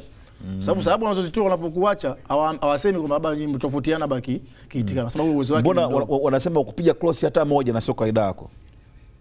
Unajua cross nayo inategemea. Kupiga cross inategemea. Unafuatilia Simba na Yanga kwa beki, kwa mlinzi, kushambulia pia nao ni shida kidogo. Lakini sio polisi tunamjua. Kwa sababu unaweza ukashambulia pia nao utakapita huko. Ukatengenezewa hoja. Polisi wale mjua alikuwa ana wastani wa cross mpaka 10 kwenye mechi moja. Lakini mechi hii kupiga cross hata moja. Ni kweli, nategemea ni pressure ya mechi ikoje. Ulikuwa na Mkaba Lunyamila. Ulikuwa na Mkaba Lunyamila. Yeye ananifahamu na mimi namfahamu. Sasa ukijipindua unaweza mechi ya marudiano Agosti 29 mwaka huo 99 mkapigwa tena 2-2. Ndio. Ulicheza na hiyo? Pia nao nilicheza ndio. Dakika 90. Nilicheza namba 3, nilicheza namba 3 siku hiyo. Musa Msangi Mwenyezi Mungu amponye kama alikuwa wapi siku hiyo? Musa Msangi siku nafikiri alikuwa majeruhi. Alikuwa majeruhi kitu kama hicho. Goli anafunga Bakari Malima na Mohamed Hussein. Ndio. Na ndio Mohamed Hussein nafikiri na Malima la kwanza alipigwa Mohamed Hussein ilikuwa 2-2. Ilikuwa 2-2. Baada ya hapo na ndio kwa msimu wako wa mwisho Simba ukatemwa ukarudi Yanga. Ndio. Sababu za kuondoka Simba zilikuwa ni zipi? Ilikuwa kwamba ilikuwa ligi ndio inaenda ukingoni na nilisafiri kipindi kile juu. Baada ya ligi kuisha, kabla ya ligi kuisha baada ya mechi 3 hivi au 4. Nilisafiri, nilienda Arabuni, nilienda Abu Dhabi kwenye mafuta kipindi kile. Tena nilitoroka. Nilipata msimu nasema nizali, nilipata ile zali ya kusafiri, tukasafiri. Tena ile ndege nilipandia Zanzibar na gafu ya kipindi kile. Sio hapa, nilitoroka tu. Kaenda kule, nikacheza kule kama miezi kama 3 hivi 4. Unaona? Sikuwa tunawasiliana sasa. Sababu nilikuwa na baadhi ya wachezaji ambao nao tokea Yanga. Kama Mohamed Hussein nilikuwa naye. Nilikuwa na Edimoshi. Basi wewe vipi? Umetoka Simba, utaweza kurudi Yanga, viongozi wanataka kuongea na wewe. Kanipa simu, pilikia hapo kuna kifuku huku, kazungumza nao, basi unahitaji huduma yako tena Yanga, urudi tena Yanga. Kaambia sawa. Na kipindi kile nafikiri ndo mfumo wa dirisha dogo ndo unaanza. Ilikuwa mwaka 2000 nafikiri. 2000 ndio. Kwa hiyo mimi nikaingia Yanga kwa dirisha dogo. Sawa. Mara hiyo walikupa hela? Hela wapi? Bado mambo ya hela pia hapo. Pale kibirikia hata mambo ya hela bado. Hamna hela. Unaona? Yaani mimi bado nilikuwa nachukuliwa vile mtoto wa nyumbani. Tunachukuliwa huku napelekwa huku. Yaani kwa kweli kwenye mpira sikubahatika kusajiliwa kwa pesa kwa misimu yote kwa kweli. Tangu naanza uje kusigning fee, uje kuchukua signing fee hata mara moja. Hata moja ya pesa hakuna sababu nimetokea Yanga, timu ya vijana, sikupata chochote, nimepandishwa. Na unazungumzia ulikuwa unacheza amacha ambayo haina mishahara. Nilitumia katika amacha mishahara hakuna. Yaani tuliambulia mshahara nafikiri ile ya Mobitel ile. Ya Mobitel. Mwaka 2000. Na mnapata wote mshahara wa aina hii? 60,000. 50,000. Kwa 50,000. Ndio unapata simu mkapewa. Unapata na misimu mitorora mikubwa kama wakati huo. Yaani wakati huo hata waziri mkuu alikuwa anatumia hiyo. Yaani wakati huo, yaani timu nyingine zote wachezaji walikuwa hawana simu. Tupoje kuambulia mshahara mwishoni ndio inakuwa jioni sasa na mimi naenda kwa mkongwe sasa. Ukatamani uzaliwe upya. Yaani mishahara inaanza afu ndo unamaliza. Niliambulia mwishoni 50,000. Hata nilipokuwa Simba pia tulipata kwa Mohamed Doja alikuwa analipa mishahara ndio. Mohamed Mo naye anaingia. Naye kwa 50,000. Ndio KK Sukari. Unaona tulipa 50,000 nayo. Kwa mishahara ulikula kula miaka 2 3. Niliambulia miaka 2 ile ya mwisho niliambulia mshahara. Kwenye kumalizia. Naam, umekeza na timu ya taifa pia chini ya Clovis Diovera. Nafikiri msimu mmoja hivi. Mlikuwa na mashindano gani yalikuwa yale? Yaani niambie tu una kumbukumbu gani nzuri kwa umevaa jezi ya timu ya taifa? Unajua mimi nimeingia kwenye timu ya taifa, lakini nimeingia kwenye timu ya taifa kama pia nao tunaandaliwa kwa ndo vijana ambao tunakuisha kuhakikisha taifa baadaye. Tuingikie timu ya taifa ilikuwa ni Simba na Yanga. Unaona? Sasa unakuta kwamba Simba labda kuna wachezaji labda 13. Yanga wachezaji labda 10. Kwa hiyo timu mbili ndio kunatoa timu ya taifa. Sasa tayari mimi ni kijana bado mpya. Kwa hiyo tumeingia kwenye timu ya taifa sio kwa kucheza sana. Nilija kucheza mimi kwenye challenge mwaka 96. Kipindi kile kocha alikuwa una profesa mmoja anaitwa Victor Stasilescu. Amefundisha pia hata Yanga. Mromania mmoja. Ndio nilicheza kwenye challenge Sudan. Ndio nilicheza mechi moja. Nilicheza sisi na Uganda na niliumia ile mechi pincha pili niliumia nikatoka ndio sikucheza tena. Kwa ujumla soka imekuachia alama gani katika maisha yako? Nashukuru soka katika maisha yangu kilichoniachia sana kwa sababu tumeingia katika kipindi kigumu na kila kitu kwamba ni kupata marafiki, kujengea heshima, kupata marafiki, kujulikana na watu. Hamna zaidi ya hivyo nafikiri. Sawa. Sasa hebu tumalizie na swali hili kabla tujaaga. Tulipa pumziko. Wewe umekeza Yanga, umekeza Simba na umesema hata ulivyokuwa Simba ulikuwa unacheza kazi isipokuwa mlifungwa kwa bahati mbaya. Wewe ni mpenzi wa timu gani? Na mapenzi na Yanga Afrika kweli. Mbona hatukuoni kwenye veterani za kina Sekirojo zile? Mbona hatukuoni hujihusishi kabisa na Yanga yenyewe unajue? Hapana, najihusisha sishiriki tu kucheza. Unajua tayari nimeacha kucheza mpira.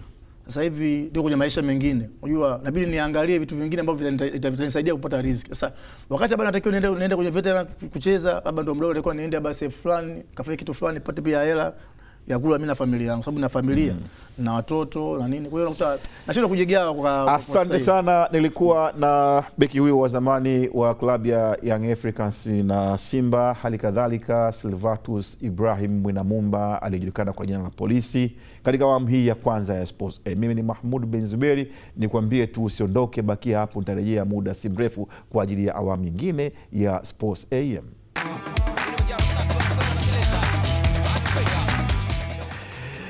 Naam, tumerejea kwenye awamu nyingine ya Sports. Kama nilivyokuambia usiondoke, bakia hapo ulipo, na kwa haraka nitaanza kwa kukuhabarisha machache nilionayo kwenye meza ya Sports AM asubuhi hii ya leo. Nikianza na michuano ya ligi ya mabingwa barani Afrika, Simba Sports Club Wekundu hao wa Msimbazi wameendelea kupeperusha vyema bendera ya Tanzania kwenye michuano hiyo baada ya kulazimisha sare ya bila kufungana na wenyeji El Merreikh jana mjini Omdurman huko Sudan, hivyo kubisha hodi kwenye hatua ya robo finali ya michuano hiyo, kwani kwa matokeo hayo Simba inafikisha pointi 7 na kuendelea kuongoza kundi A kwa pointi 3 zaidi ya El Ahly, mabingwa watetezi, na AS Vita baada ya timu zote kucheza mechi 3-3. El Merreikh ya Sudan inashika mkia ikiwa na pointi 1, na kwa sasa hivi tupate taarifa ya Hashim Mwinamumba kutoka Sudan juu baada ya mchezo huo. Hashim Mwinamumba ifanya mahojiano na kocha wa Simba na kwa jumla taarifa yake ni hii hapa. Hashim Mwinamumba: If you are not able to win, don't lose. It is what we have done today. Simply, we miss energy to develop our offensive game. We miss energy. I don't know why, and so we defend a lot. We concede also some opportunity against us, particularly in the corner kick of El Merreikh. So about the result, it is a draw away, so we can be satisfied, but for sure we need to talk about our general performance. We cannot develop our way of playing today. We were a little bit not disappointing, but we miss energy, we miss dynamic passes. We play on the slow tempo, you know. Sometimes it happens, but don't forget that we are away. For sure, we are ambitious. We came here to try to win, but like I say yesterday, the last result between El Merreikh and AS Vita Club didn't reflect the match. Okay, I think that I told to the coach, I think that El Merreikh could win this match against AS Vita Club. So we need to prepare the match very, very seriously. We cannot underrate El Merreikh, but for sure you are right. Today we have some problem to find offensive solution, to find depth. I think we could do better, but you know we have 7 points today, and it is a good operation for us. For the next match against El Merreikh, you know very well that at home we are very good. We can put the fire on the ground, but we have to prepare the match very, very seriously, because the 3 next point could put us in the quarter final. Ni kutoka katika chumba cha mahojiano na waandishi wa habari baada ya dakika 90 kukamilika hapa katika uwanja wa Al Hilal, wakati ambako Simba Sports Club wamepata alama 1 katika mchezo wa 3 baada ya kuvuna alama 6 katika michezo miwili ya kwanza, na ni dhidi ya timu ambayo imepoteza kwa idadi kubwa zaidi ya magoli, wakipoteza magoli 3 katika mchezo wa kwanza dhidi ya Al Ahly na magoli 4 katika mchezo wa pili katika uwanja huu dhidi ya AS Vita Club ya Kongo. Makocha timu zote mbili wamezungumza na waandishi wa habari. Kocha wa Simba akikiri kwamba walishindwa kuweka akili zao kwenye kile ambacho walikifanya katika michezo miwili ya kwanza, lakini kocha kwa upande wa Al Hilal wa El Merreikh kumradhi, akiafiki kwamba timu yake imeimarika zaidi na anategemea kufanya kitu kingine kikubwa zaidi ya sare ambayo ameipata leo mbele ya Simba. Mchezo ulikuwa ni mgumu, ukizingatia wenzetu walikuwa wako nyumbani, lakini kikubwa ambacho kimetusaidia ni plani ya mwalimu. Mwalimu ametupa plani ya kwamba sababu tuko ugenini, kwa hiyo tucheze kwa kujihadhari sana. Nafikiri hilo limesaidia na tumeondoka pointi 1. Na tuma salamu gani sasa baada ya mchezo huu kamilika? Maana yake mna michezo miwili nyumbani, mna mchezo mmoja ugenini, lakini bado mna viporo vya ligi kuu. Nafikiri games bado zipo nyingi, kwa hiyo bado tuna focus. Kwanza muhimu game ya leo tumepata pointi 1, nafikiri bado inatuweka katika hali ya ushindani. Nafikiri tunaenda kurudiana nao nyumbani, tutahakikisha kwamba tunapata pointi 3 ambazo tutatuweka katika sehemu nzuri zaidi. Nafasi ya kumaliza pengine juu kwenye kundi ili kucheza angalau hata nusu finali kama ilivyokuwa malengo msimu huu, unaiona ni nafasi ambayo ipo? Malengo kwanza ni kuingia hatua ya quarter final. Hayo ndo malengo. Kumaliza nafasi ya kwanza au ya pili, bado tupo katika malengo kuingia katika quarter final. Uko mbeleni nafikiri tutaendelea na plan ya mwalimu na tujue tutafikia katika hatua gani. Safari ya kikosi cha Simba hapa Khartoum, Sudan imekamilika baada ya goli 1-1 na El Merreikh, mchezo ambao umeshuhudia timu hii ikipata alama yake ya kwanza. Kwa Simba ni kwa mara ya kwanza wanapata pia sare wakiwa hawajapoteza mchezo wowote mpaka hivi sasa, na ni timu ambayo imeendelea kuwa na clean sheet. Lakini kama haitoshi, Merreikh nao wamepata alama yao ya kwanza. Kikosi kinawasili hotelini baada ya mchezo, na baada ya hapa safari ya kuelekea Dar es Salaam wanatarajiwa kuwasili majira ya saa 7:20 mpaka 25 ili kuendelea na mipango mingine kuelekea mchezo wa pili baina ya Simba na El Merreikh, lakini pia kuzielekeza nguvu zao kunako ligi kuu Vodacom Tanzania Bara. Mimi ni Hashim Ibwe wa Azam Sports, Khartoum, Sudan. Asante sana Hashim Ibwe kwa taarifa kutoka Sudan. Ila ulichokula hicho ndugu yangu usirudie kula tena. Jana El Merreikh ametoa sare ya bila mabao na Simba Sports Club hapo Omdurman.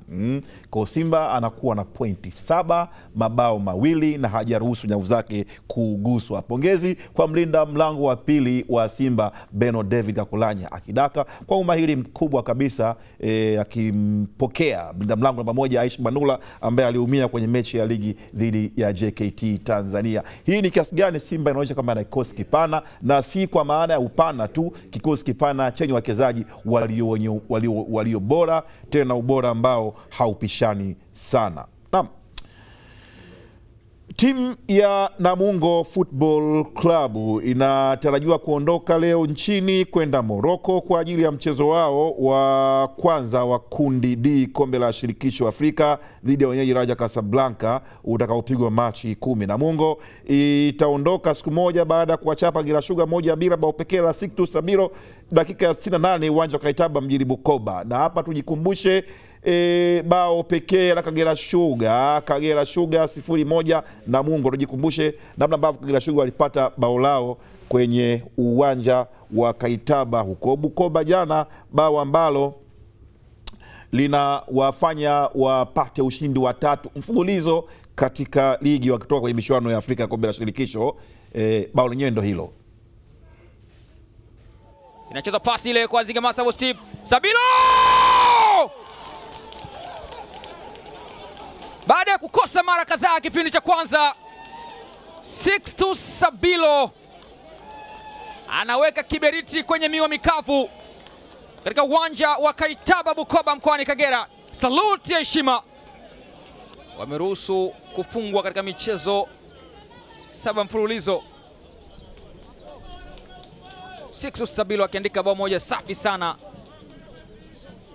akikanyagiwa pande lile na Nziga Masabo Steve, akimwacha kocha Meki Maxime akikodoa na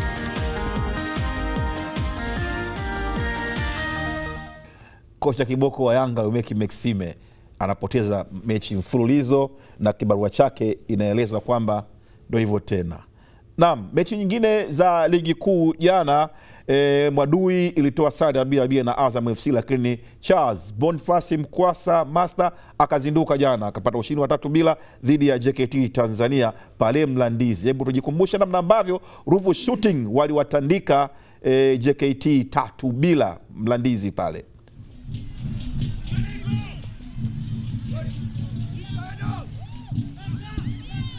Ndani ule mpira kule,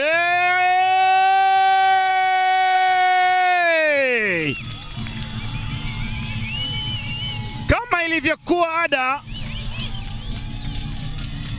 unaweza ukasema mapema kweli kweli.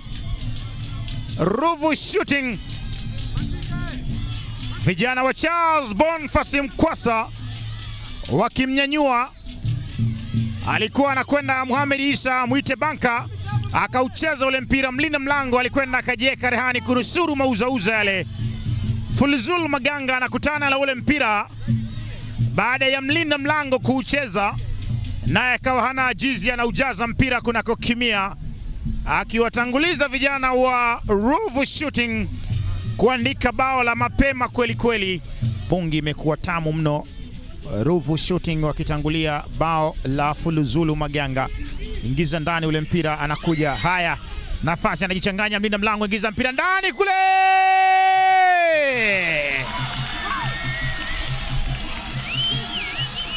wanatangulia.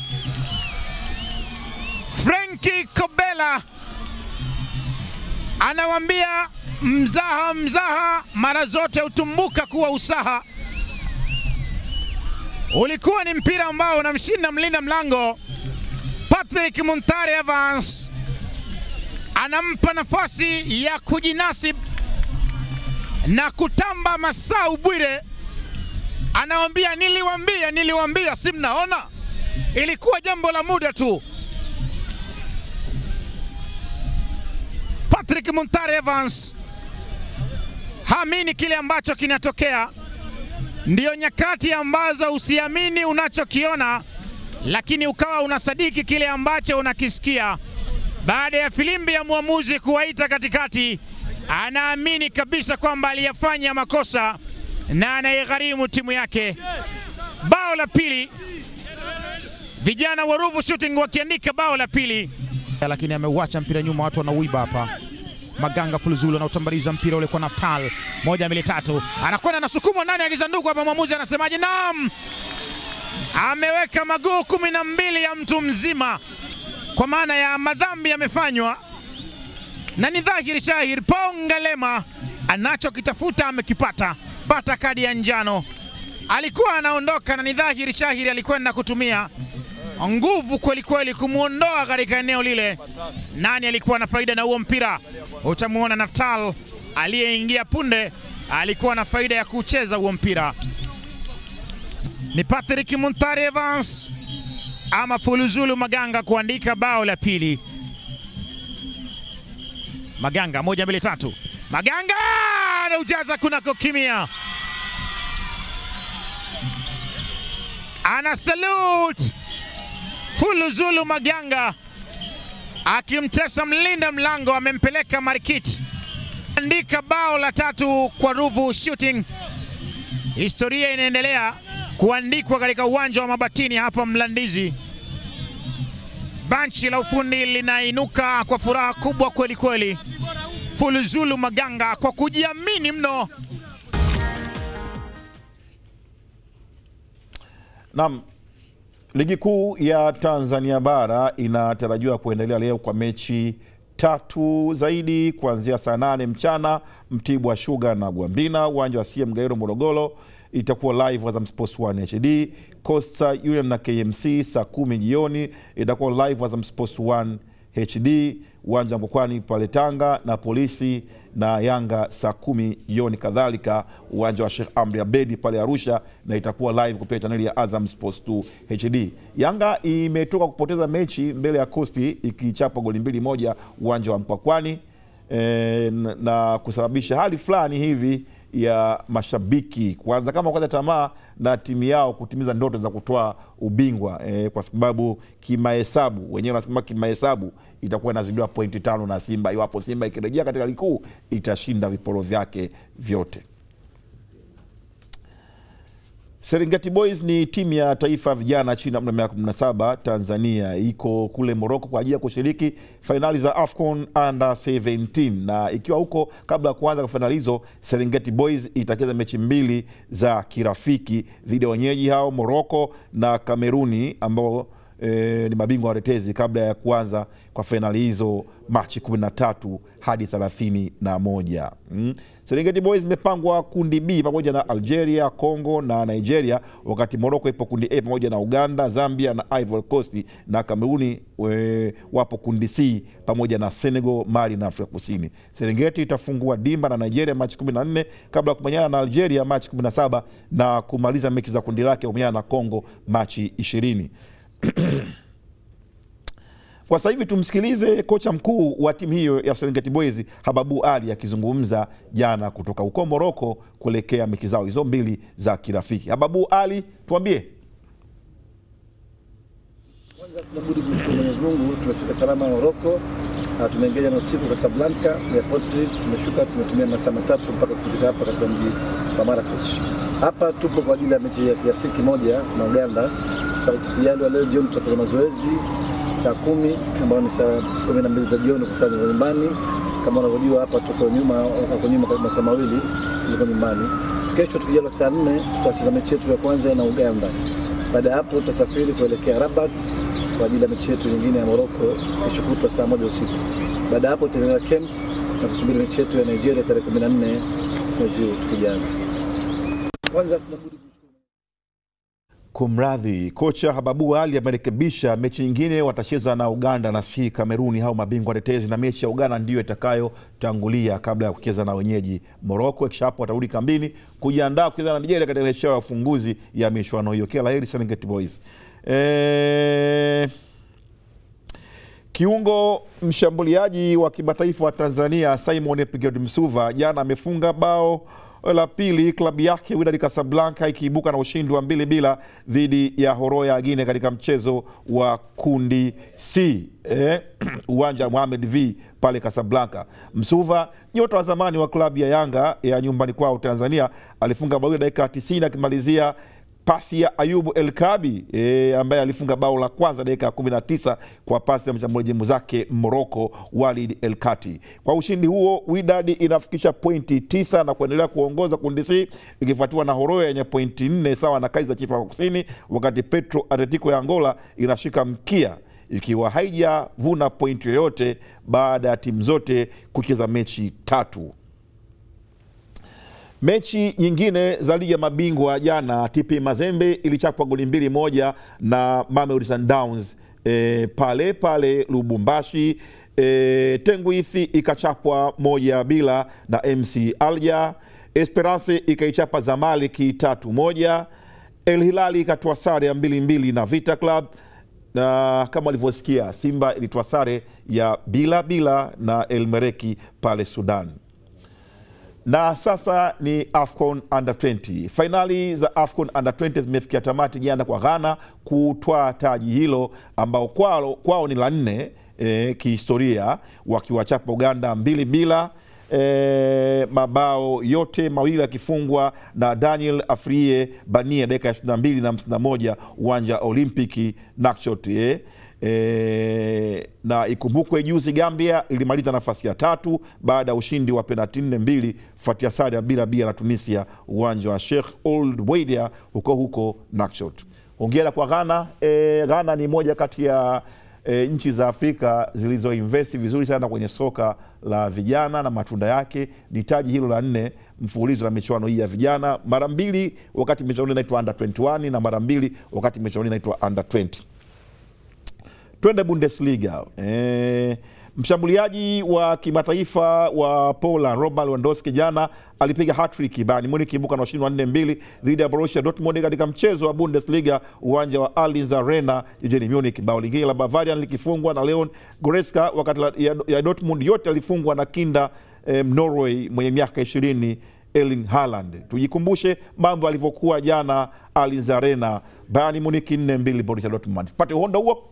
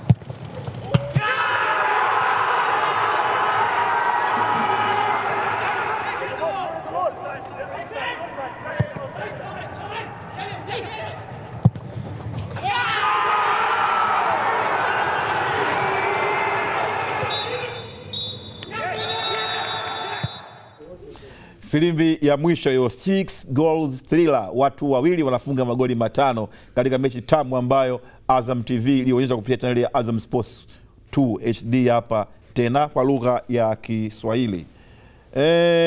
Nikwambie tu kwamba leo kuna Manchester Derby. Man City na Manchester United. Sasa hivi ligi kuu ya England inaitwa ligi ya Manchester kwa sababu timu mbili za Manchester zinafukuzana pale kileleni, japo kwa wastani mkubwa mno wa pointi kutoka anayeongoza hadi anayefuatia.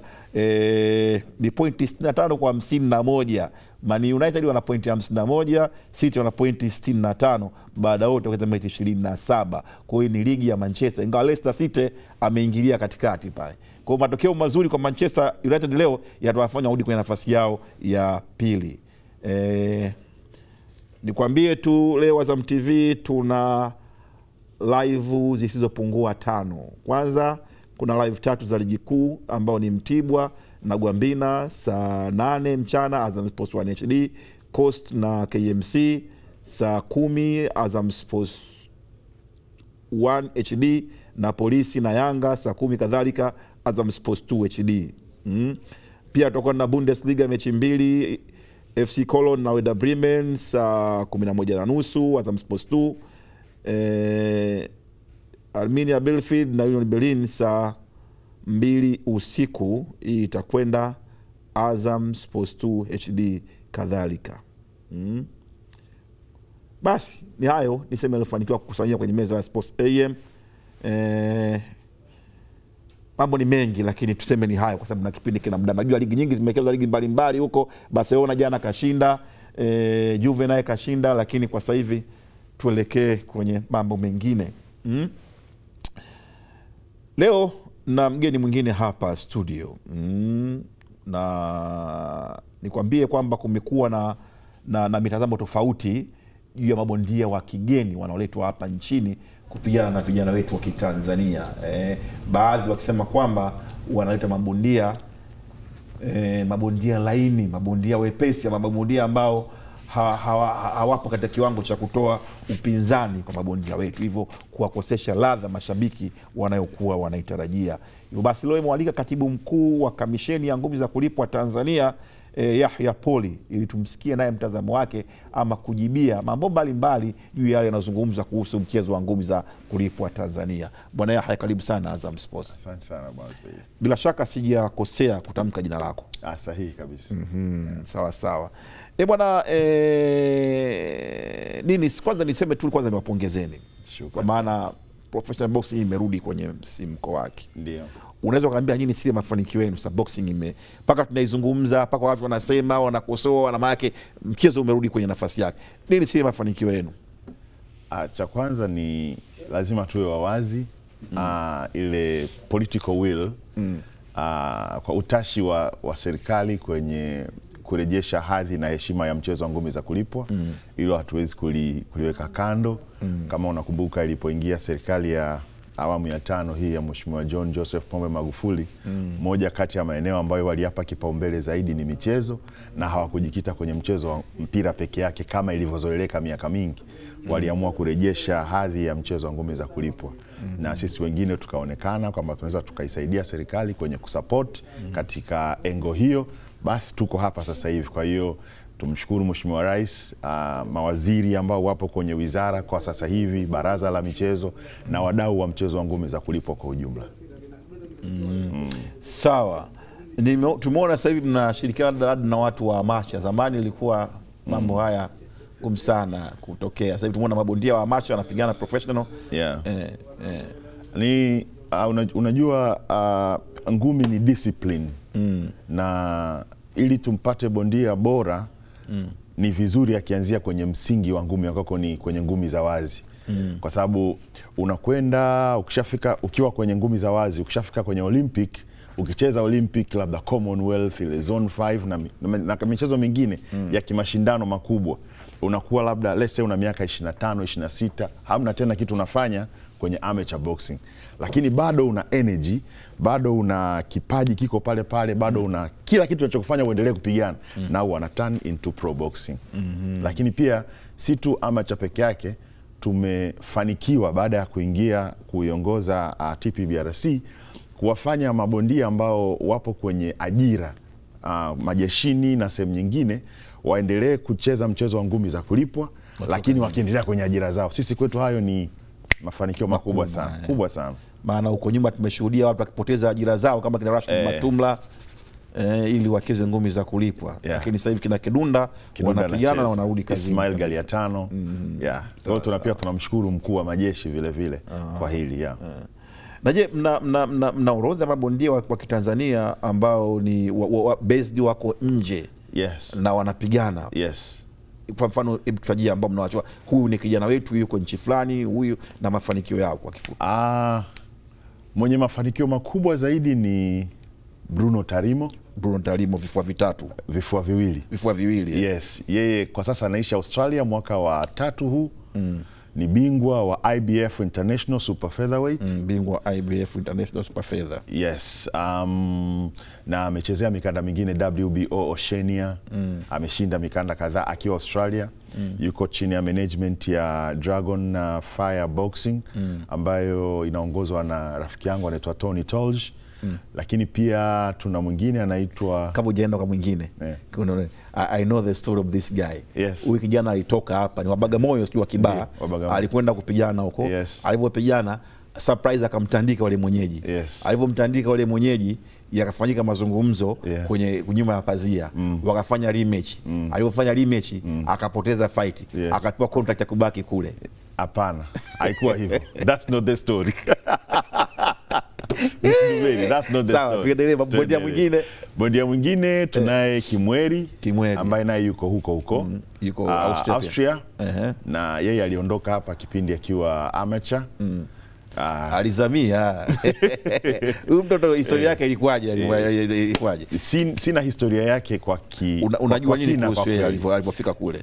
Ila ninachofahamu yeye alipokwenda Austria alibaki. Na kwa sasa hivi walikwenda kwenye mashindano na timu ya taifa. Walivyoenda wakati wa kurudi yeye hawakumuona, akabaki ndo wa huko. Bado mdogo alikuwa anatupitia timu ya vijana nafikiri. Na hakuwa yeye peke yake, alikuwa na bondia mwingine Karim Matumla. Ndio. Walistolowei yote. Sawa. Kwa hiyo na mwingine yuko Marekani anaitwa Austria wawili ndo huyu nani, Bruno na Kimweri. Na mwingine yuko Marekani anaitwa Fabian Limo. Yes, lakini yeye anacheza ngumi kidogo, lakini amejikita pia kwenye shughuli nyingine zaidi. Hawa wawili they do boxing kabisa, and they do boxing. Yes. Karim kastaafu. Karim amestaafu. Sijamuona akipanda ulingoni muda mrefu. Amestaafu, naona. Amekuwa trainer zaidi. Amekuwa trainer. Hata Kimweri pia naye anaelekea kuwa trainer zaidi. Uzuri wa wenzetu wanapata fursa akiwa anacheza, wanapata fursa kujifunza pia kuwa trainers. So exactly tunabondia wawili wanaocheza, huyu wa Marekani na huyu wa Austria nani Bruno. Yes, ambao wapo kwenye pro. Labda kuna watu wengine wako huko Amerika na Europe, lakini wako hapa Afrika somewhere wanapigana. Miaka ya nyuma tulikuwa tuna watu mpaka Afrika Kusini. Afrika Kusini tunao tuna nyota mpya amecheza mechi yake ya kwanza Afrika Kusini juzi, anaitwa Kasim Shaban. Afrika Kusini pia tunaye nimesahau jina lake, lakini ni anachezea middleweight. Yupo, na pia kuna bondia ambaye sasa hivi lakini amerudi nyumbani. Amecheza South Africa kama miaka 3 hivi, anaitwa Jonas Segu, ambaye ndo anacheza kwenye hii ya Feast of the Lions 2. The Return of the Black Mamba. Jonas Segu tarehe 19 ambayo itakuwa tarushwa mubashara Azam. Na yeye mechi yake ya kwanza atacheza tangu arudi kutoka South Africa miaka 3 iliyopita. Sawa. Kumekuwa na malalamiko ya mabondia ama kutolipwa au kutolipwa kwa wakati. Nafasi yenu nyinyi kama commission ya mchezo iko wapi kwenye malalamiko ama madai ya aina hii? Sisi kwanza tuna regulate mchezo kwa ujumla wake. Lakini pia tuna kanuni na taratibu za uendeshaji wa mchezo wetu. Changamoto hizo zipo. Sisi tumezikuta, zilikuwa nyingi sana, lakini tumejitahidi kuzipunguza kwa kiasi kikubwa sana. Na sasa tumefikia hatua mpaka tumefungia baadhi ya wakuzaji. Kwa mfano, kuna mkuzaji tumemfungia yeye, tumefuta leseni yake, lakini pia tumeliomba serikali kupitia Baraza la Michezo wafute usajili wake, kwa sababu unapoandaa pambano tunatarajia this professional boxing, hii ni biashara kwa ujumla wake. Hizi ni ngumi za kulipwa, watu wanaelewa kwamba unapofanya hizi huo umejiandaa vya kutosha. Kwa hiyo sisi kama nafasi yetu kwanza kuzuia mambo hayo yasitokee, lakini yanapotokea ni kutoa adhabu na mwongozo na kuhakikisha kwamba hayatokei. No. Na haya madai ya mabondia wa Tanzania kwenda nje wanajipigisha ili wapate maslahi, hiyo siwezi kusema ni kweli au si kweli, kwa sababu kila tukio lina ni circumstance yake inajitegemea. Kila tukio lakini umeyasikia. Nimeyasikia na yako ambayo unayafahamu. Ushahidi wa mazingira ndio hayo nayoyasema. Kuna vijana wetu mahiri sana wanapigwa, wasema kweli huyu anaweza akapigwa hivi. Labda ungenipa mfano mmoja ningekwambia circumstance hiyo ilikuwaje, lakini kwa ujumla wake alipigwa tu vizuri. Ile sio kwamba kahongo, alipigwa tu vizuri. Unajua, nataka nikwambie kitu Zuberi. Mpira mnacheza dakika 90, hata mfungwe goli 100 katika dakika 10 za kwanza, mtamaliza 90. Lakini ngumi haziko hivyo. Ngumi mnapopanda ulingoni kwenye professional boxing mna dakika 4. Dakika 1 ya mapumziko, dakika 3 za kupigana. In between dakika 3 za kupigana kuna break ambako unaweza kuwa mnakumbatiana sana, refa akasema break, kuna kusimamisha pambano, lakini dakika ya kwanza, sekunde ya kwanza unaweza ukapigwa ngumi hii moja na ngumi zikaisha hapo hapo. Tofauti ya ngumi na michezo mingine ni hiyo. Kwa hiyo unaweza ukapigwa dakika ya kwanza ukachezea kitu kakaa vizuri ukadondoka hapo hapo. Kuna madai kwamba kuna maboksi ambao wanaitwa hapa nyumbani kuja kupigana kutoka nje ya nchi yetu hapa, lakini hawapo kwenye viwango vya kutoa ushindani kwa mabondia yetu. Tuseme wanaita kwa lugha ya kimjini ama ya kimtaani wanaita mabondia wachovu. Kwa watu wanasema sasa hizi mapambano ya kibagumashi haya. Unasemaje? Bado mimi nitasema tuna hiyo changamoto, lakini bado nitasema kila tukio linatokea na mazingira yake. Kwa mfano, utaelekea kwenye fight ya Dulambabe na Wanyonyi. Before hapo kuna bondia alipigana na kashinda, mwenzake akaambia yule kapigana na mlevi. Sasa hebu jenga picha ya mlevi anapokwenda kupigana. Maana yake huyo mtu hayo maneno tu. Hata Zuberi, mimi na wewe tukipangwa tupigane hapa, mimi nitakusema tu na kitambi wakati mimi ninacho vile vile. Hayo yalikuwa maneno tu, lakini hakuwa mlevi. Hakuwa mlevi. Unajua unasema kuhusu Eduardo Gonzalez kama sikosea, aliyecheza na Mwakinyo. Ni bondia mzuri. Amecheza alosema amecheza na mlevi. Mwakinyo nafikiri ndo alitoa hizo allegations. Nafikiri alimtumu Kiduku alipocheza na Sirmonkon Lamthwan kwenye fight yake ya mwaka jana Oktoba. Hapana. Ndio maana nataka nikwambie, lakini hata rekodi za mabondia ambao wanakuja siku za karibuni unakuta kama huyo anayemsema alikuwa shastaafu. Hata ile fight yule ana gap ya muda mrefu tangu amepigana mara mwisho. Umri umeenda sana. Ni kama huyu ambaye ni wajuzi pia naye ni hivyo huyu Mkenya wajuzi hajapigana muda mrefu. Ukisema umri umeenda sana unalenga wapi? Kwa sababu vizuri kwa sababu kapigana juzi. Ni kweli kabisa kapigana juzi, ilikuwa ni pambano tu la maonyesho sawa. Lakini unajua umri umeenda, ana gap, amepigana muda mrefu, onekana kama alipumzika, aliacha kabisa. Yule bwana tulikwenda tukajaribu kumtafuta wakati wake anapigana na fitness aliyokuwa nayo na alivyokuja ni vitu viwili tofauti. Kwa kuwa wewe ni mtu wa boxing unanielewa. Ndio hivyo. Let me not comment on that. Lakini kimsingi boxer kwa mfano promoter anapoandaa pambano ana communicate na management labda ya bondia husika kwamba mimi namtaka huyu aje kucheza na huyu. Kuna vitu kadhaa tunaangalia, kwa sababu kwenye boxing ukiacha tu fitness, lakini pia tunaangalia unapata nini ukicheza na huyo bondia. Sijui kama unanielewa. Nakuelewa. Lakini kwa sisi tunataka tuujenge mchezo, tuonyeshe mchezo huu una hadhi hii. Sasa ikiwa tutajielekeza kwenye kupata nini zaidi kuliko ni kuleta watu ambao watatoa burudani na utarajiwa, hapo unaonaje? No, yani nikisema tunapata nini simaanishi kwamba tunaweza kucheza na bondia yoyote tu. Tunaona kama nyinyi kama kamisheni mmejielekeza kwenye kushinda mataji zaidi. Kama mkiona bado kuna sehemu kuna taji liko vacant, basi mnampata tu challenger yoyote tu.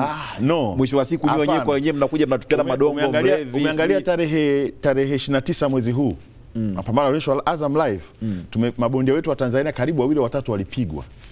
Ni kweli. Kwa hiyo ukisema na tuhuma hizi unaposema tuhuma hizi hazihusu mapromota wote, hazihusu mapambano yote. Kuna baadhi ya mapambano ambao watu wananyoshea vidole, kwa sababu na mapungufu hayo hata kwa waamuzi wanaambiwa hivyo. Unajua chochote kinachokuwa kimeshika kasi, kimeteka hadhira, watu wanakitazama kwa wingi, basi watu wana comment kabisa. That's why you are here. Miaka kadhaa iliyopita mtu kutaka hata kujisumbua kujua katibu wa TBRC ni nani. Tumekuwa sana na hilo lazima pia kama TPBRC, lakini kama mdau wa ngome za kulipwa lazima tuseme shukran kwa Azam TV, manake kukua kwetu mmechangia kwa zaidi ya 70% zimefika. Tunashukuru sana kwa niaba ya sasa ndo tuko hapa tunasema kwamba watu watamani kuona aina mapambano hayo unayoyasema ya ushindani, ili kuwazindua mabondia wetu kwamba wanahitaji kutrain zaidi, wanahitaji kupata walimu bora zaidi, wanahitaji kuongeza maarifa ili kufika kwenye viwango ambavyo vitawafanya Watanzania waseme sasa hivi kweli tuna watu. Unajua kimsingi sisi tunachokifanya, kwa mfano tunapata labda application ambapo bondia anataka promoter anaandaa fight. Sisi tuna nafasi pia kubwa tu ya kushauri na tunajitahidi kwa kweli kwa sasa hivi. Kwa mfano katika kipindi cha miaka mitatu tumeona mabadiliko makubwa sana kwa mfano kwa baadhi ya mabondia wetu ambao wanacheza mechi za kiushindani. Nafikiri umeona Ibrahim Class, umeona kwa fight yake ya mwaka jana ambayo alicheza na Simon Ngoma, umeona fight yake ya mwaka huu anaocheza. Lakini kwa ujumla wake mchezo wetu unakuwa una engo nyingi za kufuatilia ili uweze kufanyika kwa kile kiwango ambacho kila mtu anaona inapendeza. Kwa mfano kwa mfano sisi kama chama tuna regulate. Huku upande huu kuna promoter, upande huu kuna management ya bondia na bondia mwenyewe. Alafu pale kuna mashabiki wetu. Hawa watu wanne tunaposhirikiana tunaweza tukafanya mchezo wetu ukakua zaidi. Mimi naamini una knowledge nzuri sana ya boxing na ni mtu wa boxing. Si ndio? Najifunza. Uko vizuri. Hebu nitaje pambano moja uliwahi kuliona hapa Tanzania na mgasema usanii mtupu. Moja tu. No comment to that. No comment to that. Bwana, nashukuru sana kwa kuja na niwatakie kila laheri in future. Mnafanya vizuri, vizuri na hapo ambako watu wananyoshia vidole si vibaya mkienda mkaangalia kama mapungufu kidogo, basi mfanyie kazi ili mapambano yanayokuja. Kwa mfano mimi niwaahidi watu wadau wetu wa ngumi za kulipwa. Eneo kwa mfano letu la uamuzi limekuwa likilalamikiwa na sisi tunajitahidi, tunaendelea kufanya semina. Tulifanya moja tarehe 26 mwezi Januari, lakini pia tunajiandaa kufanya semina nyingine. Tutakuwa tunafanya semina nyingi za kuwakumbusha waamuzi na vile vile niwaambie kwamba kama ulivyosema tuko vizuri. Tarehe 19 mwezi huu tujiandae kwa ajili ya pambano kubwa. Tuje kuangalia pale Ubungo Plaza na litarushwa mubashara na Azam, watu walipie visimbuzi vyao. Nasikia Dula na Kiduku washaanguka tayari. Hata mimi mwezi Mei. Hata mimi nasikia. Dula alifichua hapa kwenye sport. Mlipokaa hapo. Najua. Dula alisema tayari. Sasa unajua mimi nikisema nasikia, mimi ni regulator. Mimi ndo mtu wa mwisho. Ila sasa nikwambie, Dula amesema hivi, hata nyinyi wakamisheni, nyinyi wapi, wote mchague upande, hataki unafiki. Kasema mchague upande, mchague yeye au mchague Kiduku. Wewe unachagua wapi? Mimi siwezi kuchagua kwa upande bwana. Naam, nilikuwa na Poli huyo katibu wa TPBRC tukizungumza juu ya boxing. Ameeleza vizuri, ni mtu mwenye mzungumzaji mzuri na yuko vizuri wakaenda. Shukuru sana. Nikwambie tu tutakukaribisha tena Azam TV wakati wote tukuhitaji. Mimi nipo wakati wote. Naam, tutakwenda kumeza mate dakika moja tu, nitarejea na jopo langu la wapembuzi ya kinifu kwa ajili ya kupitia mambo mengi tulionayo mezani hii leo. Mahmoud bin Zuberi na show ni Sports AM.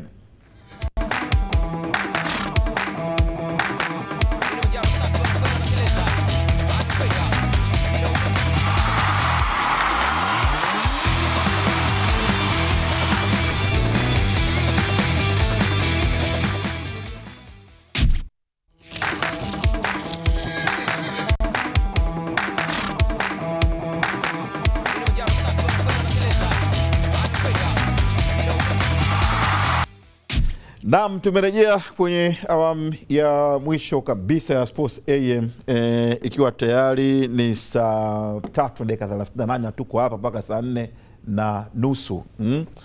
Na sasa hivi bila kuchelewa tuanze kupitia yale ambayo tunayo mezani. Kama kawaida, jopo langu linaundwa na Ramadhani Mbwaduke. Kulia hapo, huyo ni mhariri mtendaji wa magazeti ya Uhuru Publication ambayo ni Uhuru na Mzalendo, magazeti ya chama tawala haya CCM. Boss wao the top one ni Mheshimiwa Dr. John Pombe Joseph Magufuli. Na katikati pale yuko Mgaya Kingoba, yeye ni mhariri wa gazeti la Habari Leo. Na kushoto pale ni mhariri wa habari pia gazeti la Daily News. Yote haya ni magazeti ya serikali, magazeti ambayo yanachapishwa na kampuni ya TSN. Magazeti ya serikali, boss wao the top, the same boss na Ramadhani Mbwaduke. Kwa wao ni watoto wa Magu. Karibuni sana watoto wa Magu. Asante.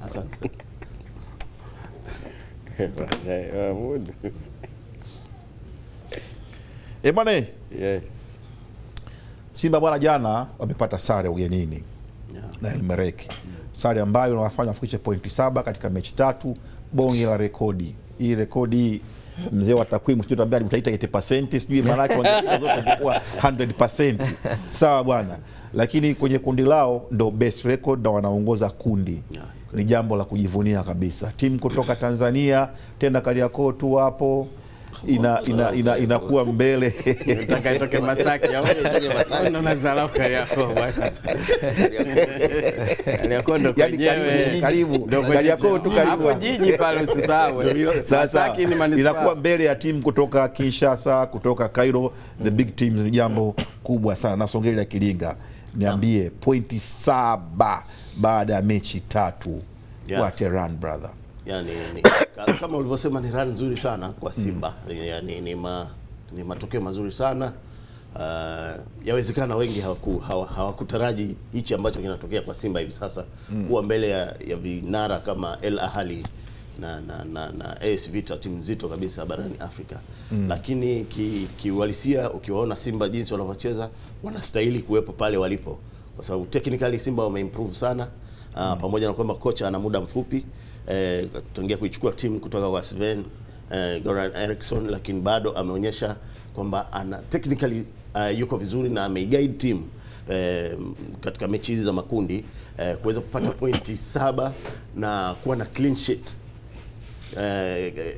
away, ambayo ilikuwa ni sio clean sheet tu na possession. Na possession wale win possession jana, wako top 58% dhidi ya Elmereki nyumbani kwao, na vile vile walikuwa na possession ya juu dhidi ya AS Vita away na hawajafungwa goli. Kwa hiyo technically Simba wameimprove tena matajiri, maana kama mpira ni pesa, wa jamaa wana pesa kweli sana. Sasa ukilinganisha na msimu wa 2018-19 ambao Simba alikuwa wakienda kupokea magoli 5 Egypt na 5 Cairo na ni Kinshasa na Algeria kule alifungwa na Saura. Kwa hiyo ni improvement kubwa sana kwa Simba kwa kufikia hicho kiwango alichofikia sasa. Alafu kitu kingine bora zaidi ya Simba ni kwa maana kwamba ukilinganisha na ile ya msimu wa 2018-19 ni Simba iliyoimarika kwa maana ya tulisema possession na technically, lakini pia na kufunga magoli. Wameweza kufunga magoli ambayo kuanzia preliminary mpaka hatua hii sasa, kwa maana wamecheza mechi 7 wameweza kufunga magoli 7. Kwa hiyo inamaanisha hiyo ukiweka kwenye ratio ni goli moja kwa kila mechi. Kwa maana tangu wanaanza kucheza na Plateau ya Algeria ya Nigeria. Ule ushindi wa goli moja away na hapa draw, na kushindwa goli moja dhidi ya Platinum Zimbabwe, lakini wakashinda goli 4 hapa. Jumla ya magoli ambayo Simba amefunga kutokea mchuano wa awali mpaka hapa alipofika ni magoli 7. Naye kafungwa moja tu. Naye amefungwa moja. Kwa hiyo ni improvement kubwa sana. Sasa Mgaa Kingoba, ndio AS Vita na El Ahly sasa waanze kujipanga kugombea nafasi ya pili tu, au unasemaje?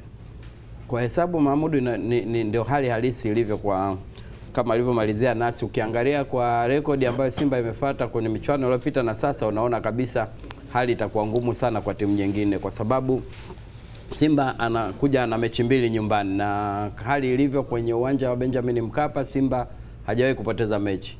na sio tu kupoteza mechi, lakini hata kikosi ambacho amekitoka kuelezea nasi msimu huu timu imeimarika vizuri kidogo. Sema hajawahi kupoteza mechi katika michuano ya ligi ya mabingwa msimu huu. Haya, hajawahi kupoteza mechi katika ligi ya mabingwa msimu huu. Kwa hiyo ukiangalia vizuri hizo rekodi unaona kabisa kweli kwamba kafungwa na platinum ile nani ya mtoano ya moja preliminary na platinum.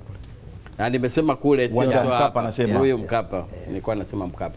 Kwa hiyo ukiangalia katika hali ya kawaida kwamba uwezo mkubwa wa kushinda hizi mechi zake mbili upo. Kwa hiyo tayari ni nafasi ambayo itamwezesha kuwa kwenye nafasi nzuri zaidi. Na ukiangalia hata leo kuna baadhi ya vyombo vya habari vimesema bado pointi 3 tu. Kwa hiyo huwezi kuona kwamba Simba anaweza kushinda kupata hizo pointi 3, ana mechi mbili nyumbani ambazo kwa kweli ni mechi ambazo yeye akishinda tayari amejihakikishia. Kwa hiyo mimi naona kabisa kweli nafasi unayosema ya kugombania nafasi mbili imebaki katika hali na Vita ambayo ingeonekana angalau kwa hizi pointi zao 4 wanapambana. Kwa hiyo kama alivyosema nasi, kwa ukiangalia kwa ujumla kikosi cha Simba msimu huu, ukiangalia jinsi kocha ambavyo anastahili pongezi, amecheza hizi mechi mbili za ugenini zote dhidi ya AS Vita na mechi ya jana, unamuona kabisa ni mtu ambaye ameingia na malengo na ni mtu ambaye ameipanga timu yake na mafunzo ambayo ametoa kwa wachezaji wake wameyatimiliza kikamilifu vile wanavyotaka. Kwa hiyo nafasi kubwa ya Simba kuongoza kundi na kuenda na hatua inayofuata ni kubwa na kutokana na uwezo wake. Ramadhani Bwaduke, ilionekana kama itakuwa biashara ngumu sana kwa Simba baada tu makundi kutajwa. Simba wako na Vita, wako na Al-Merrikh. Lakini biashara nyepesi sana. Ni kweli hizo timu unazitaja zote ni miongoni mwa timu majiant ya Afrika. Hiyo Al-Merrikh watu wasichukulie poa. Mwaka 2015 ilicheza semifinali ya michuano hii. Walifungwa na Mazembe ambao baadaye walikuja kuwa mabingwa wale kina Samata wale. Mwaka gani 2015? Asa 75 Simba kiza semifinali. 75 Simba walicheza. Sasa kwa hiyo ina maana unaona umbali ulivyo. Lakini sio hilo tu. Al-Merrikh kuonyesha ni namna gani team giant Al-Merrikh. Januari tu hapa wamechukua mchezaji ule Tony Ijomari kutoka alikuwa anacheza timu ya Morocco ile Athletic Tounini sijui ile jina la Kifaransa lina, lakini Athletic timu kubwa ya Morocco inayoshiriki Botola, yani Premier League ya Morocco. Na Simba alimchukua Morrison ambaye amekeza Yanga, amekeza sijui Orlando. Yes, lakini nataja huyu mfano. Tena wamechukua mkataba wake umebaki miezi yani Juni mwaka huu ndio ulikuwa expire. Wameununua kwa dola 200,000. Unazungumzia milioni 461 ule mrefu alikuwa anamuona Nigeria. Wafikiri chama alipwa shilingi ngapi Simba? Bei ya kumnunulia katika kimkataba cha miezi 6. Yaani kuonyesha kwamba Al-Merrikh Simba wanachokifanya. Au mimi nafikiri analipwa shilingi ngapi? Ile Al Ahly baadhi ya vyanzo vinataja thamani yake kama euro milioni 31 club value. Unazungumzia bilioni 85 hivi. Sasa bilioni watu wasichukulie poa, bilioni 1 ukitumia kila siku 50,000 unaishi miaka 54 na miezi 8 ndio ishe. Bilioni 1. Sasa ile ina thamani almost bilioni 85 plus. Ndio timu ambazo Simba iko juu. Simba hapa tunapozungumza kwenye klabu zile 16 kwenye makundi ni timu 4 tu ambazo zimeshinda, hazijapoteza mechi. Na zote zinaongoza kwenye makundi haya manne. Yaani unazungumzia Mamelodi, unazungumzia Wydad Casablanca, unazungumzia Simba, unazungumzia na nimesahau klabu nyingine. Lakini in short wao Simba hawajafungwa kabisa. Timu zisizofungwa kabisa goli lolote ni 2 tu. Ni Simba na Wydad Casablanca kina Msuva. Kwa hiyo unaweza kuiona sasa hivi imejiweka kwenye status. Ila usichukulie poa. Katika kundi lao Simba ina uwezo wa kufikisha point 16 maximum mpaka dakika hii wakiweza kushinda zote. Zilizobaki unazungumzia Ahli ina uwezo wa kufikisha pointi 13. AS Vita ina uwezo wa kufikisha pointi 13. Kwa hiyo tusiseme kwamba wamevuka. Bado. Ila wana nafasi kubwa ya kuvuka kwa sababu kama mpaka dakika hiyo wamecheza mechi 2 away wakavuna pointi 4 hapa wakachukua pointi 3. Possibility kubwa. Lakini sio hilo tu. Simba wana mtaji mmoja ambao ameupata, nadhani Didier Gomez ameuongezea.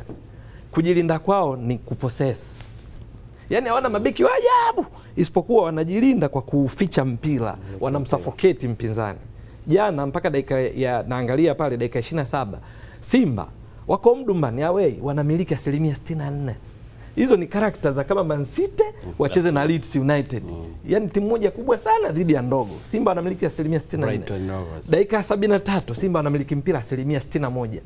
Ni kwamba ndo wanajilinda. Maana yake wanamiliki sio kwamba wanaenda kufunga kwa sababu overall kwenye mechi wale jamaa Al-Merrikh wamepiga mashuti 15, Simba 5 tu. On target wale wamepiga 3, Simba 3. Japokuwa wamepiga mashuti 15 matatu on target. Lakini naonyesha kingine ambacho anatakiwa sasa pamoja na sifa zote tunawapa wafanye marekebisho kwenye backlines. Kuna baadhi ya wachezaji mipira mingine wanakaba kwa macho. Wale wangekuwa makini. Kuna hatari 3 ambazo walipaswa wafunge. kuna mtu free header yeye mwenyewe kapiga nje, kuna mtu imepigwa make set pieces zile imemkuta mtu kuunganisha tu afunge goli, Nikakolanya asingefanya kitu kapiga nje, na kuna nyingine. Kwa hiyo kinachowabeba Simba ni kuzuia kama timu kwa kumiliki mpira, sio ile kwamba mabeki labda Onyango na Wawa hawafanyi makosa. Kuna incidents zinaonyesha kuna makosa. Kwa hiyo wakiboresha eneo hilo, Simba naiona mwaka huu inavunja rekodi fulani hivi na kuweka Tanzania katika level nyingine katika michuano ya kimataifa. Brother kantumia maoni Abdallah Idrisa Majura kuhusu mashindano na mwaka huu ya Ligi ya Mabingwa Afrika. Anasema Simba ipo kwenye nafasi nzuri sana ya kufanya vizuri zaidi, kwa sababu timu nyingi hazipo kwenye viwango vyake vile vilivyozoeleka, mfano wao El Ahly wenyewe, hali kadhalika na El Merreikh. Hiyo kwa mfano mimi naweza kukubali, lakini tusichanganye. Tusione kwa sababu Simba wanafanya vizuri basi wengine wameshuka. Al Hilal Al Ahly hivi tumeangalia klabu ya 3 kwa ubora, imejiboresha kwa kiasi gani? Sikiliza Mahmud, ni Al Ahly ni klabu ya 3 kwa ubora. Mwaka 2019 wakati Simba na pungwa hizo za 5-5 walikuwa hawana Mixon.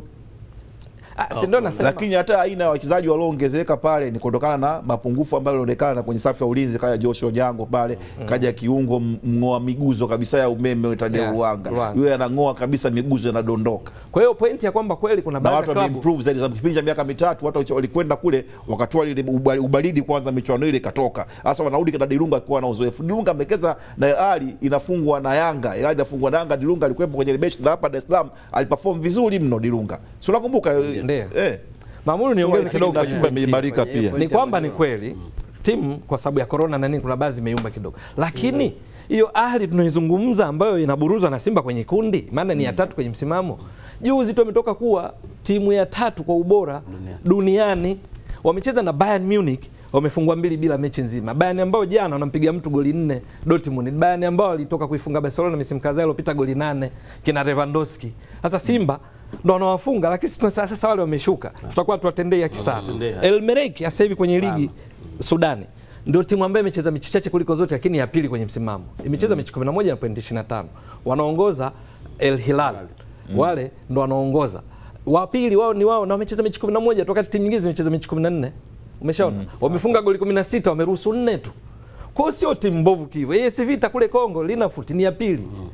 Al Ahly kule wanafanya vizuri sana kwenye ligi na wametoka michuano klabu bingwa ya dunia imekuwa ya 3 na ndo mabingwa watetezi wa michuano hii. Sasa tuwape credit tu, Simba wako vizuri pamoja na hizo factors. That's good. Okay, tusogee. Muda unasogea. Bwana nasongelea Simon Msuva jana ameweka cha pili dakika 90, Wydad Casablanca wanashinda 2-0 dhidi ya Horoya. Tunamuona Msuva katika viatu vya nani hivi labda? Simon siku zote ni mchezaji bora, ni mchezaji mzuri sana, na hilo hatuwezi kuliquestion. Kuna kipindi sawa akija hapa anaweza kuwa amestruggle na nini, hasa mechi za Stars zilizopita, lakini kiwango cha Simon Msuva si cha kuquestion. Ni mchezaji mzuri, na ndio maana hata hao Casablanca waliweza kumuona kutoka kwenye klabu yake ya zamani ya mchezo klabu gani ile ya Morocco, Taifa Kwa hiyo siwezi kushangaa Msuva kupata goli jana, na namuona kabisa akiendelea kuimarika katika hii klabu bingwa, na mechi zijazo atakuwa bora zaidi. Sawa, Mgaa Kingoba, maoni yako kuhusu Msuva na performance yake? Ana magoli 2 katika group stage, anafunga sasa katika mechi 3. Ni mchezaji mzuri kama sema nasi, na amekutana na timu ambayo imempa nafasi ya kuonyesha kiwango chake baada ya kutoka Difa, na inaonekana kama anavyotuthibitishia kwamba waliona ni mtu ambaye ana kiwango, ameweza kuwasaidia, na ndio anachofanya. Msuva amekuwa na kiwango bora hapa kwenye kabla hajaondoka nchini, na kwenda kule amethibitisha hilo. Kwa hiyo ni mchezaji ambaye kwa timu ile sasa hivi ni mchezaji muhimu, na ndio maana anatumika wakati wote. Na yeye katika ufungaji sisi tunajua sifa yake, alipokuwa hapa misimu mingapi ameongoza katika ufungaji. Kwa hiyo ni mtu ambaye unapokuta nafasi hawezi kukosa kufunga. Kwa hiyo ni kiwango ambacho mimi namuona kwamba ataendelea kuwa na kiwango kizuri. Unapokutana na watu bora na wewe unazidi kuwa bora zaidi, unazidi kuimarika. Swali lako unasema unamuona kama anakuwa nani? Mimi naweza kusema namuona kama anakuwa Samata, anafuata njia za Samata, kwa sababu katika msimu wa 2015 Samata alikuwa top scorer, alishare na mwenzake nimemsahau jina, walifunga goli 7 kwenye michuano hii. Alikuwa top scorer. Msuva hapa tunapozungumza ni wa pili katika mechi 3. Nakukumbusha Mtanzania mwingine kwa mfungaji bora wa ligi ya mabingwa Afrika ni Mlisho Alfani Ngasa, kiungo wa zamani wa timu zote mbili Simba na Yanga. Akiwa Dar es Salaam Young Africans alitia magoli mangapi? 6. Katika hatua hii ya nani? Ya group stage. Kwa ujumla mashindano hata na group stage. Yaani mpaka na preliminary, si ndio? Yaani jumla, yaani mwisho wa msimu anatangazwa yeye mfungaji bora. Okay. Sasa hiyo preliminary unajua wewe. Kwa sababu hao haya ndio yasema hawahesabu kutoka preliminary. Tangu mwanzo inahesabiwa. Yaani una magoli la Kagere lile alifunga wapi sijui la Chama lile la Plateau. Limo lile. Mamudu, sawa unachokisema. Lakini nazungumza hapa mimi kwenye kuanzia group stages. Sawa. Hapa tunapozungumza Msuva baada hizi mechi 3 za kila timu round hii. Msuva ni wa pili. Anaongoza ni Kahraba yule wa Ahli ana magoli 3. Kwa hiyo ni wa pili. Lakini sio hilo tu, Msuva ana kitu fulani ambacho viungo washambuliaji wetu wana cha kujifunza kwake. Maana sio vibaya kujifunza kwa Mtanzania mwenzenu kabla kwenda kwa Cristiano Ronaldo na Mo Salah huko. Ni kwamba na tena Tufuatilie ndio muangalie sana. Yaani sio lazima uende kizamani ile upige cross. Unaweza ukaingia ukatana ukafunga. Ndicho anachofanya Msuva. Msuva ni kiungo mshambuliaji, sio striker. Lakini Msuva sasa hivi Kahraba ni striker, ndio anaongoza magoli 3, yeye wa pili ana magoli 2. Wapo wachezaji kadhaa na magoli 2 yeye akiwamo. Kwa hiyo ninachokisema viungo washambuliaji wetu Tanzania regardless na utaifa wao, Tufuatilie na others kina Faridi Musa wana kitu achukue kwa mwenzao pale. Ukiwa kiungo mshambuliaji wa soka la kisasa, unao uwezo wa kufunga, uwezo kumaliza mwaka mzima una goli. Kwa hiyo namuona Msuva wa namna hiyo. Unamsema Nchimbi sio? Mimi sijamtaja mtu. Sijamtaja mtu. Wala kusikia wenyewe. Afu ana jambo lao leo. For the better. Yaani soka si mchezo kuonekana. Sawa. Bwana Namungo gari limewaka. Jana ameshinda mechi ya 3 mfululizo na ya pili mfululizo ugenini, wanamchapa Kagera Sugar 1-0 pale. Hizi timu simu adui kweli ni dhaifu, lakini zikiwa kule kwao naona kama zinakoma kidogo. Je, hizi ni salamu kwa Raja Casablanca kuelekea mechi ya ufunguzi kudidi kombe la shirikisho na Sogelia?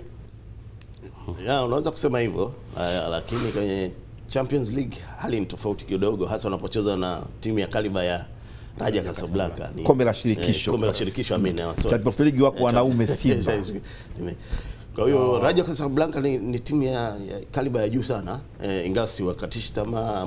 Namungo wanaweza bado wakaendelea, wamewashock sana watu mpaka hapo walipofika. Kwa hiyo wanaweza kuendelea kutushock wa Tanzania. Kwa hiyo hatuwakatishi tamaa, na hii mfululizo wa ushindi wa mechi 3 kwenye ligi baada ya kustruggle sana huko mechi za awali kwenye ligi, ni kwamba inaonyesha timu inaendelea kuimprove na kuelekea mechi ya Raja Casablanca. Inamaanisha hiyo ni kwenye frame ya mind frame ya wachezaji, inamaanisha inawaweka katika saikolojia nzuri sana kuelekea katika mchezo huo. Kwa hiyo nasema ni jambo jema kupata ushindi wa mechi 3 mfululizo. Tutarajie kwamba watatoa ushindani kwa Raja Casablanca away. Mimi naona nzuri kwa sababu hasa inaonyesha kwamba hii michuano pia imewasaidia kwenye kupandisha kiwango kwenye ligi. Kama hivyo Sanasi kwenye ligi hawakuwa vizuri sana baadhi ya mechi, lakini kutokana na ushiriki wao kwenye michuano ya kombe la shirikisho Afrika imewasaidia, imewajenga kwa kujiamini, imeongezea uzoefu, imewapa kila kitu ambayo pengine walikuwa wanakihitaji, na hiyo kujiamini zaidi kumekuwa kubwa basi kufika hii hatua ambayo wamefika. Kwa hiyo kwenye ligi wanaingia wakiona kwamba wanaweza kufanya lolote kwa timu yoyote. Kwa hiyo imewajenga uwezo mkubwa, na ndio maana mechi hizi 3 wamekuwa wamefanya vizuri zaidi. Rama, mimi sitaki kuwachuuza kwamba ushindi wao dhidi ya Kagera ambao ndio timu imeconcede magoli mengi katika mechi 5 zilizopita, goli 10, wafanye kwamba mechi 3 mfululizo wameshinda. Kwanza walishinda na kule kwao na Mungo, wakaenda wakashinda Mwadui na wameshinda na Bukoba. Yaani nachotaka kusema ni timu nzuri, lakini approach kwenda kucheza na Raja ambayo katika ligi kuu ya Morocco Botola ndio timu pekee haijafungwa, lazima waende kitofauti kidogo. kwa maana kwamba kama kuna namna ya kucheza away, kuna namna ya kucheza nyumbani, na kuna kuzuia kwa kumiliki kama Simba, kama wanaweza kutrain hivyo, au ile style kabisa kupaki basi kabisa upate matokeo. Lakini na Mungu ambao wanaenda vizuri na wanapata matokeo mazuri katika kipindi kizuri cha kwenda kwenye hatua ya makundi ya michuano ya Federations Africa. Nadhani watafanya vizuri. Sawa sawa. Bwana, ikitoka kuchapwa 2-1 na wagosi wa Kaya, Young Africans leo inateremka uwanja wa Sheikh Amri Abeid pale Arusha kumenyana na Polisi Tanzania. Tutarajie nini leo pale nasi pale? Polisi Kevin Yonda nikawatumia salamu mapema. Akamwambia bora msije. Yanga akamwambia bora msije. Kumbuka Sports AM iko nayo mpaka saa 4 na saa 3 mpaka saa 4 na nusu. Ni kipindi ambacho kinaanza saa 2 asubuhi mpaka saa 4 na nusu Sports AM, katika taratibu wetu mpya wa muda, kutoka muda wetu wa awali wa saa 2 hadi saa 4, sasa ni mpaka saa 4 na nusu. Kwa bakia hapo mtazamaji, tuko nao mpaka saa 4 na nusu. Naam. Niambie. Naweza kusema kwamba Yanga wako kwenye pressure kubwa sana. Salamu za Yondani ulizisikia? Nilizisikia. Na wewe ulizisikia Mgae? Hapana. Wewe hujazisikia? Aliwaambia kama vipi msije. Kwenye Instagram page yake alipost kama vipi msije. Kodo juisi. Ana hasira nao. Unaweza kuwa na hasira lakini matokeo uwanjani yakawa tofauti. Wewe yule beki kweli yule. Na hivi kauli cha national team. Kevin Beki, lakini challenge ya uwanjani ni tofauti. Na nachosema mimi, Yanga sasa hivi wana pressure kubwa. Yaani pressure ya nje ya uwanja ndio inaowasumbua Yanga. Sio kwamba Yanga ni timu mbovu, wana pressure kubwa sana kutoka kwa mashabiki, viongozi wana pressure, wachezaji wana pressure, washabiki wana pressure, na ndio watakaoingia nao leo uwanjani. Wana kwamba wanataka lazima leo tushinde. Sasa hiyo inaweza kuwa ni kizingiti dhidi yao. Watakiwa watulie. Yanga watakiwa watulie, wapunguze pressure, kwamba wanamuona kama Simba akishinda hizi mechi zao atatupita pointi 5 sio. Hizo ni fikra ambazo wanatakiwa waondokane nazo. Wao wa concentrate kwenye mechi yao, wajipange, washinde mchezo. Ingawa mechi ya Polisi dhidi ya Polisi Tanzania sio rahisi sana kwao, kwa sababu Polisi nao ni timu nzuri. Na kwani tangu lini mechi kati ya Polisi na Yanga imewahi kuwa nyepesi? Siku zote unajua Ditra Mchimbi yupo Yanga kwa sababu gani? Goli 3-3. Ile 3-3 hat-trick. Tena zile hat-trick mpaka watu wasema labda kuna mazungumzo yalifanyika, manake watu walitoka down 3-2 wakafutai walirudi ndo like hata wakienda kule tangu mechi za kirafiki Kwa hiyo mechi ya Yanga kama ulivyosema, Yanga na Polisi siku zote ni mechi ngumu kwa Yanga, na ndivyo tunavyotarajia itakuwa hali leo kule Arusha. Na hasa kwamba Polisi sasa wao wanacheza nyumbani. Ingawa wamehama uwanja kutoka Moshi kwenda Arusha, lakini bado kwao ni background yao, ni home ground yao. Kwa hiyo itakuwa ni mechi ngumu sana kwa pande zote mbili, hasa kwa Yanga ambao wana pressure kubwa sana ya nje ya uwanja hivi sasa. Mgaya, pressure tu kwa Yanga. Unachoweza kuzungumzia Mahmud, ndio unachoweza kuzungumzia kwamba kwa wengi Polisi wataingia labda kama ulivyosema na Cotton wametoa ujumbe, lakini wataingia wamerelax, yani hawana pressure kubwa sana kuliko ambayo pressure inaanza sio kwa wachezaji, viongozi, mashabiki na kila mmoja ambaye ana nasaba na Yanga. Wote watakuwa na hali ngumu, lakini wakati fulani ukiangalia timu yenyewe kinachoigharimu Yanga, umeongea hapa na Polisi hapa, Sylivatus Ibrahim hapa amezungumza. Unaona sengine kinachofanyika uwanjani sicho ambacho pengine unakitarajia kingefanywa na wachezaji wa kaliba ya kuichezea Yanga. Nini shida?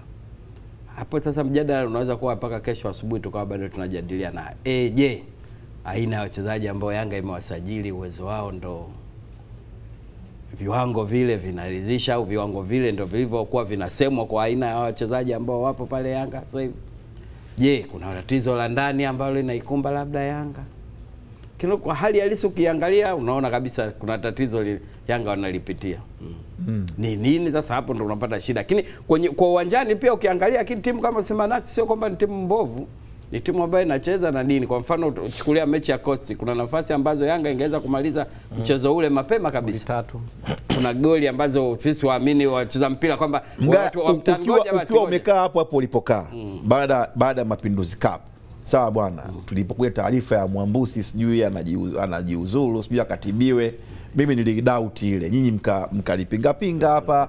Mimi nilidoubt kwa sababu passion ambayo walikuwa nayo Mwambusi baada ya kutoa kwa Mapinduzi, Azam Mwambusi wa medali nimerudi. niliwaona mimi nimeondoka timu haijashinda, na ni kweli alivyoondoka timu hakushinda taji lolote, amerudi timu imeshinda taji. Anatoka tu kusema tunaambia bwana huyu hali yake ya kiafya si njema, anajiuzulu. Technical bench inaboreshwa pale, anaingia Niza Alfani ambaye hana uzoefu wa kutosha, anakwenda kufanya kazi na kocha mkuu ambaye naye pia bado ni kocha ambaye anahitaji kupata uzoefu zaidi. Yeye anakuja kocha sijui wa viungo ambaye hana historia ya kufanya hiyo kazi, ametoka tu kustaafu kama professional huko Canada, anakuja watu wa aina hiyo. Sijui kama umenielewa. Mimi nilitia shaka sababu haya mambo mwisho wa siku hata una knowledge kiasi gani yanahitaji uzoefu, ama unasemaje Mwanamjaya? Uzoefu mmoja hapo unachotaka kusema muda ambacho nawe unazunguka kwamba wewe unaona pale kwamba hao wataalamu wanaosimamia timu nao hawajakamilika ama uzoefu wao si wa kiwango kikubwa. Ndio wewe unasema mjadala unaweza kuwa mpana sana, yani ukiuangalia pengine tatizo hilo. Lakini mimi nilikuwa nataka kuangalia hasa uwanjani kwenyewe, kama nilivyosema nilikuwa nakwenda kwenye hoja kwamba ukiangalia hata uwanjani wakati mwingine unaona kama kwamba Yanga haina sababu ya kumlalamikia mtu, ila lalamikia wale wachezaji. Ndio nikasema je, hao wachezaji walikuwa kuna kitu kimoja unajua, mpira hata mkiucheza nyinyi wenyewe, yani mnakutana kule ndiki za mtaani zile, mwisho wa siku mtajua ndio tutoke hapa twende kule. Kwa mnaenda kule. Sasa kama mnakwenda bila mpango, matokeo yake ndio mnashinda namna ya kumaliza. Kwenye kufunga magoli ndio pagumu pale. Kwa hiyo watu wengi wanasema mbona wanaenda? Mbona wanafia kufua? Sababu wana uwezo, yani ni quality players ambao watu waliwasajili. Mtu katoka Vita ya Kongo ambaye inaifunga Simba goli 5. Wategemea akija Yanga ashinda kucheza, anaenda mbele, kila akifika pale kwenye final third anakosa maamuzi kwa sababu hakuna muundo uliotengenezwa wa kwenda kuifanya timu icheze vile. Wakati Mwambusi yuko na Zlatko alisema tunakwenda hivi na 1-0, 2-0, 1-0, lakini kwa siku tutampiga mtu goli 8. Kulikuwa kuna kitu wanakitengeneza, wanakiona kinaanzia nyuma. Yanga ilikuwa inasifiwa kwa ukuta mzuri wakati ligi inaanza. Mzee wa takwimu alikuwa anatuambia hapa Ramadhani Mbwaduke. Lakini sasa hivi kuna timu zenye ukuta nyanya, Yanga ni moja wapo. Kwa kile ambacho kilianza kutengenezwa mwanzoni mwa msimu kimekuja kimevurugwa kabisa.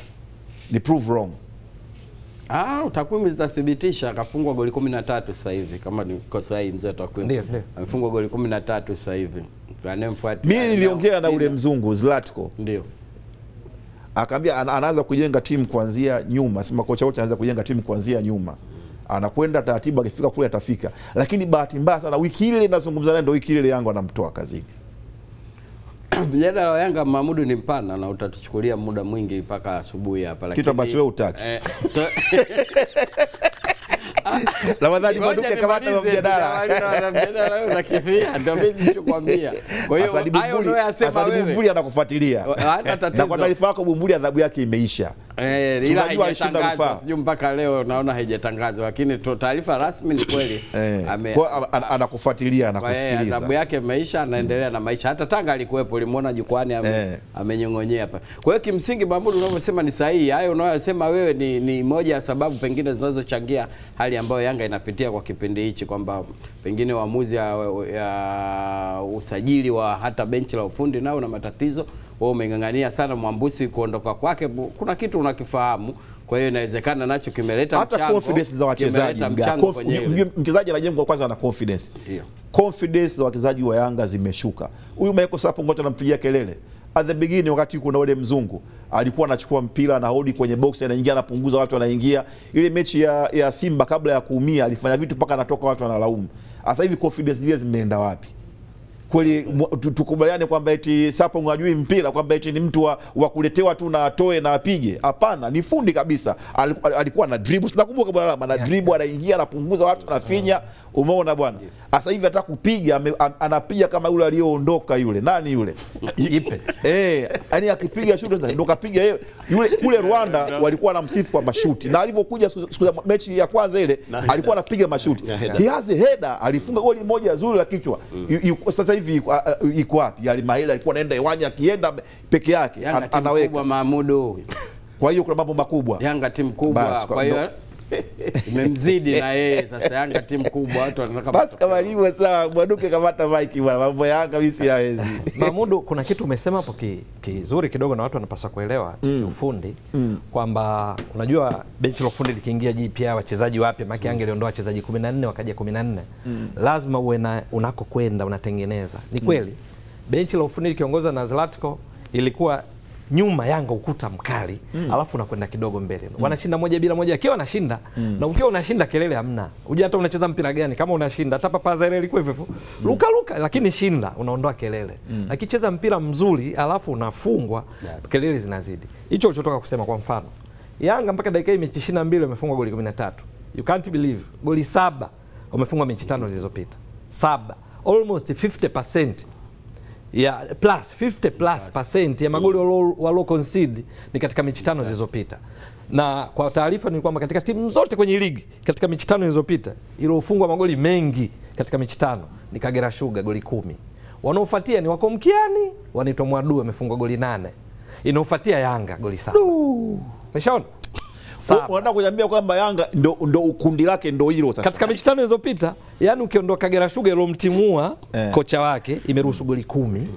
Inaofuatia Mwadui ya Mkiani imefunga goli 8. Inaofuatia katika mechi 5 zilizopita, mnikumbuke vizuri, Yanga wameruhusu goli 7. Sasa huyo mshabiki wa Yanga ambaye anabeba hizo stress akifungua mlango nje anasikia tumetoa Jordan Ali, tumempiga spinali, tumeongoza kundi. Huyo mshabiki wa Yanga jamani anakuwa katika hali gani? Kwa hiyo wakati tukizungumza Yanga striking force muda mwingi mimi pia mwongeaji sana kuhusu striking force ya Yanga. Sasa limekuja tatizo lingine na nyuma nako sasa umekuwa uchochoro. Kwa sababu Yanga mechi na Ken Gold shot on target 8 goli 1. Mechi na Coast shot on target 7 goli 1. Kwa hiyo shot on target 15 goli 2. Pana shida. Umeshaona? Kwa hiyo wakati shida hii inajadiliwa hapa tunazungumza siji Fiston matarajio yaliokuja tofauti. Nakumbuka nimewahi kusema siku moja hapa mchezaji ambaye 2012 mpaka 2020 kamuvu klabu 10. Kuna maswali kulikoni? Umeshaona? Lakini sasa tunaanza kuona bahati mbaya ndo linakuja la nyuma sasa. Umeshaona? Kwa hiyo sasa hapa vidole lazima virudi kwa kina kazi. Yaani hapa luke huyu kocha alipita Barcelona, hapa ndo kazi yake. Kocha ana kawaida moja. Ni kama nimetoka kusema mara nyingi tu. Wewe una pesa yako, unataka kwenda kununua gari. Wewe unajua nataka nitumieje hii gari? Kubeba nyanya Ilula, nitachukua Fuso. Nikitaka kwa ajili ya matanuzi, nitachukua gari za namna hiyo, Benzi na kadhalika. Sasa wachezaji ulionao ndo ujue uchezaji. Hata siku moja hawalaumiwi wachezaji. Wewe kocha ndo uamue na watumiaji kwa quality wachezaji ulionao. Ndio maana kuna mifumo. Mtu anaweza kaamua. Kwa mfano mtu kama Mourinho style yake anahitaji wachezaji wenye vipaji 3 tu. Walobaki wote anataka wale mguu wa shingo mguu wa roho apate matokeo. Kwa hiyo kazi kwa sababu timu inataka kushinda, lazima aje na mfumo ambao wa kumpa matokeo. Asisikie kelele za kwamba na sisi hatumiliki mpira. Kumiliki mpira ni process. Yaani wewe ukaingia msimu huu miliki mpira kama Simba haipo. Wewe tafuta ushindi. Umezungumzia uzoefu. Unajua uzoefu even to end the situation. Uye kuna wakati unakuwa sio mzuri. Lakini wakati ule ukiwa sio mzuri kama kocha sasa kama una uzoefu, unajua namna ya kutoka na kuiweka sura yako namna gani. Sasa ukishaona mwalimu mechi inatoa matokeo mabaya, yopo la wachambuzi wanakaa wanajadili, wameona ndio kawaida dunia nzima, waandishi wa habari wako hivyo, waandishi wachambuzi wako hivyo. Ile Man City iende sio ukipoteza mechi moja tu itachambwa vibaya sana. Sasa kama kocha mzoefu ana shida, kama sio mzoefu anasema nimeshawajua waandishi wa Tanzania wako na sura gani na nini. Sasa tayari huko ni kupanic kitu, huko kupanic sasa. Mechi na Coast imefunikwa anaenda is good kwake yeye, anaenda anapata uzoefu. Next time hawezi kurudia makosa kama hayo. Lakini bahati mbaya anajifunza kazi katika timu ya aina gani? Timu ambayo ilihitaji mtu akuja kufanya kazi, sio kujifunza kazi. Ila lakini pia mashabiki waambiwe ligi ni marathon.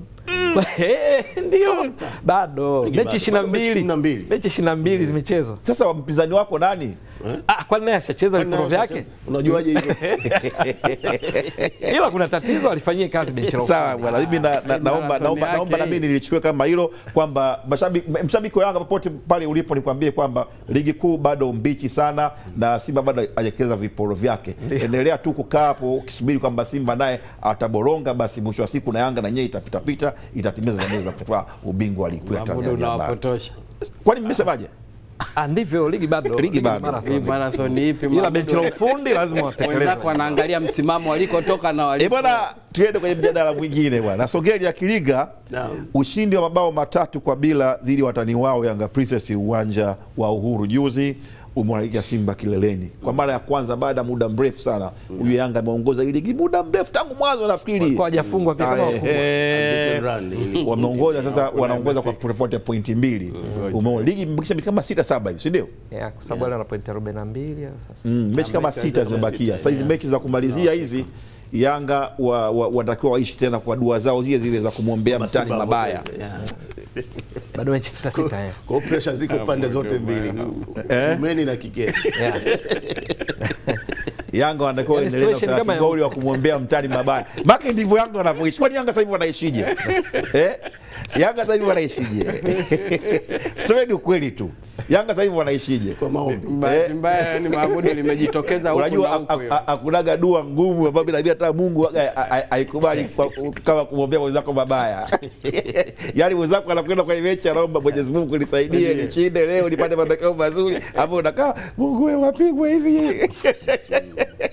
Ndio hii sasa na kwenye ligi ya wanawake ndio sura ambayo Yanga wanakwenda kukutana nayo kwamba inabidi waombe mabaya Simba ipoteze mechi yao, idraw mechi moja ili at least wawajenge matumaini ya kuchukua ubingwa kama na wao watashinda mechi zao zilizosalia.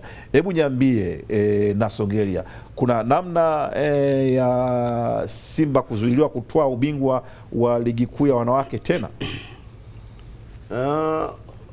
Hatuwezi kujua, ingawa Simba wana kikosi bora sana kwenye timu ya wanawake.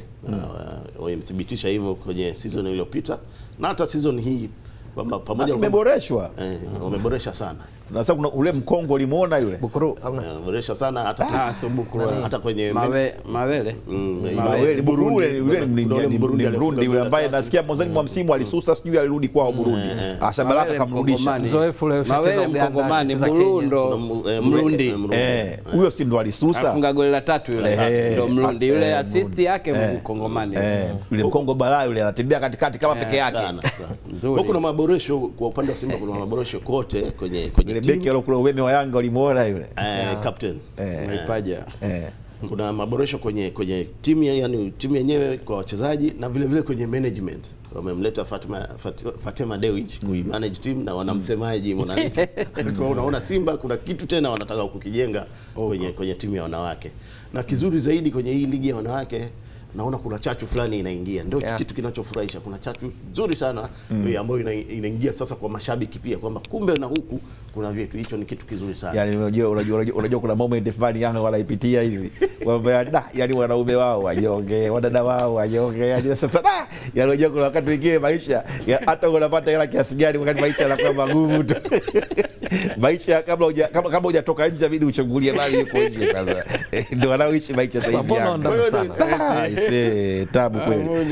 Gaya Yanga Princess wanapokonywa utawala wa ligi walianza nao tangu mwanzo wa msimu, na sasa Simba wana confidence za kwenda kuchukua taji lingine la ligi kuu. Ni kweli Mahmud ulivyosema, na lakini tumeangalia ile mechi kama ulivyosema, ni mechi ilikuwa nzuri kwa timu zote mbili. Ni makosa ambayo Yanga waliyafanya, walianza vizuri mechi lakini wakafanya makosa ambayo mchezo wa soka unaadhibiwa nayo. Kwa hiyo kwa safari ya ubingwa wanabidi waombe hizo dua ulizozisema, kwamba wakini wafanye ya kwao, wote wanaomba dua huko kwa mwingine. Kwa hiyo uwezekano wa kuwa bingwa ni kwamba lazima washinde mechi zao zilizobaki, waangalie mambo mengine yatakuwaje siku ya mwisho, lakini lazima kwanza wao waweke nguvu. Hii mechi imeisha, waangalie mechi hizo 6 zilizobaki bila kuangalia nini wapinzani wao watakifanya. Rama, jambo zuri kwa Yanga, hii Yanga Princess ni tofauti na wanaume. Malengo ya Yanga hii ni kujenga kikosi msimu huu, sio ubingwa. Kwa ubingwa ni surplus kwa Yanga. Kwa sababu Yanga walikotoka, kama tunafuatilia Yanga Princess, ni timu ya kichovu kweli. Wakikutana na Simba walikuwa kula 5, 7 ngapi. Kwa hiyo hii hata hiyo waliofungwa hii 3 ni improvement. Tena unaona fungo yao ni kiufundi tu, ile beki baada ya kudaka mpira kala red imewavuruga. Kwa hiyo unajikuta mpaka half time washafungwa za kutosha. Kipindi cha pili wamecheza vizuri japokuwa wako pungufu. Kwa hiyo ukiangalia benchi la ufundi kina Edi na Lema, kikosi chao wamekiboresha mno, wako wazuri sana. Ndio maana walikuwa hawajafungwa na wameongoza mpaka mechi ile na Simba. Kwa hiyo lilotokea la kutokea vyovyote vile, anaijua Yanga vizuri. Yanga Princess imeimprove sana na style pongezi. Kwa hiyo ikitokea Simba wakateleza Yanga akachukua ubingwa, ni kitu cha ziada, sio malengo yao. Malengo yao ilikuwa kujenga kikosi msimu ujao wawe competitor enough kwa ajili ya kuchukua ubingwa. Ni mwenendo mzuri. Yule Babra tangu mwanzoni mwa mwaka anazungumzia Simba kushiriki ligi ya mabingwa ya Afrika ya wanawake. Do you see they have a plan? Sijui kwa wenzetu inakuwaje. Anyway, brother Abdallah Idrisa Majura naye anatuongezea, anasema kwamba tuseme ukweli, Simba Sports Club wana timu nzuri ya wanawake, inawekeza mpira wa kuvutia, waliofundishwa na wanaofanya vizuri chini, na anampongeza Musa Hassan Mgosi kwa kazi nzuri, lakini pia anampa chachu Mohamed Hussein Daima kwamba afanye kazi na yeye sasa Yanga iwe bora kama ilivyo Simba. Abdallah Idrisa Majura na kufikishia ujumbe. Tunakushukuru sana Abdallah Idrisa Majura na Tufuatilia na wengine. Sports AM ni kipindi ambacho kinafuatiliwa na watu wengi sana, hususan wao manguli wa utangazaji watangulia kina Mikdadi Mahmud, ni mshabiki wetu mwingine kubwa sana hapa. Rafiki zetu kina Abdallah Skaba, kina Umudi Sumri wako na sisi pamoja kabisa. Bwana na Songela Kilinga, mshambuliaji wa Dodoma GGFC Anwari Jabil ameshinda tuzo ya bora ligi kuu mwezi Februari, huku Zuberi Katilo IHF naye akashinda tuzo ya kocha bora wa mwezi huo. Wamestahili hawa? Kwa records ambazo wamezitaja TFF, wamestahili. Kwa mfano kwa Zuberi unaona jinsi IHF walikuwa na struggle kwenye round ya kwanza ya ligi, lakini sasa hivi amefanya transformation, timu inashinda na unaona ikitoka kule mkiani kuna uelekeo kwamba wakasurvive hiyo relegation battle, tukawa nao tena kwenye season ijayo ya ligi kuu. Kwa hiyo kutokana na records ambazo wamezitaja TFF, nafikiri wanastahili kupata hizo tuzo. Sawa. Mgaya?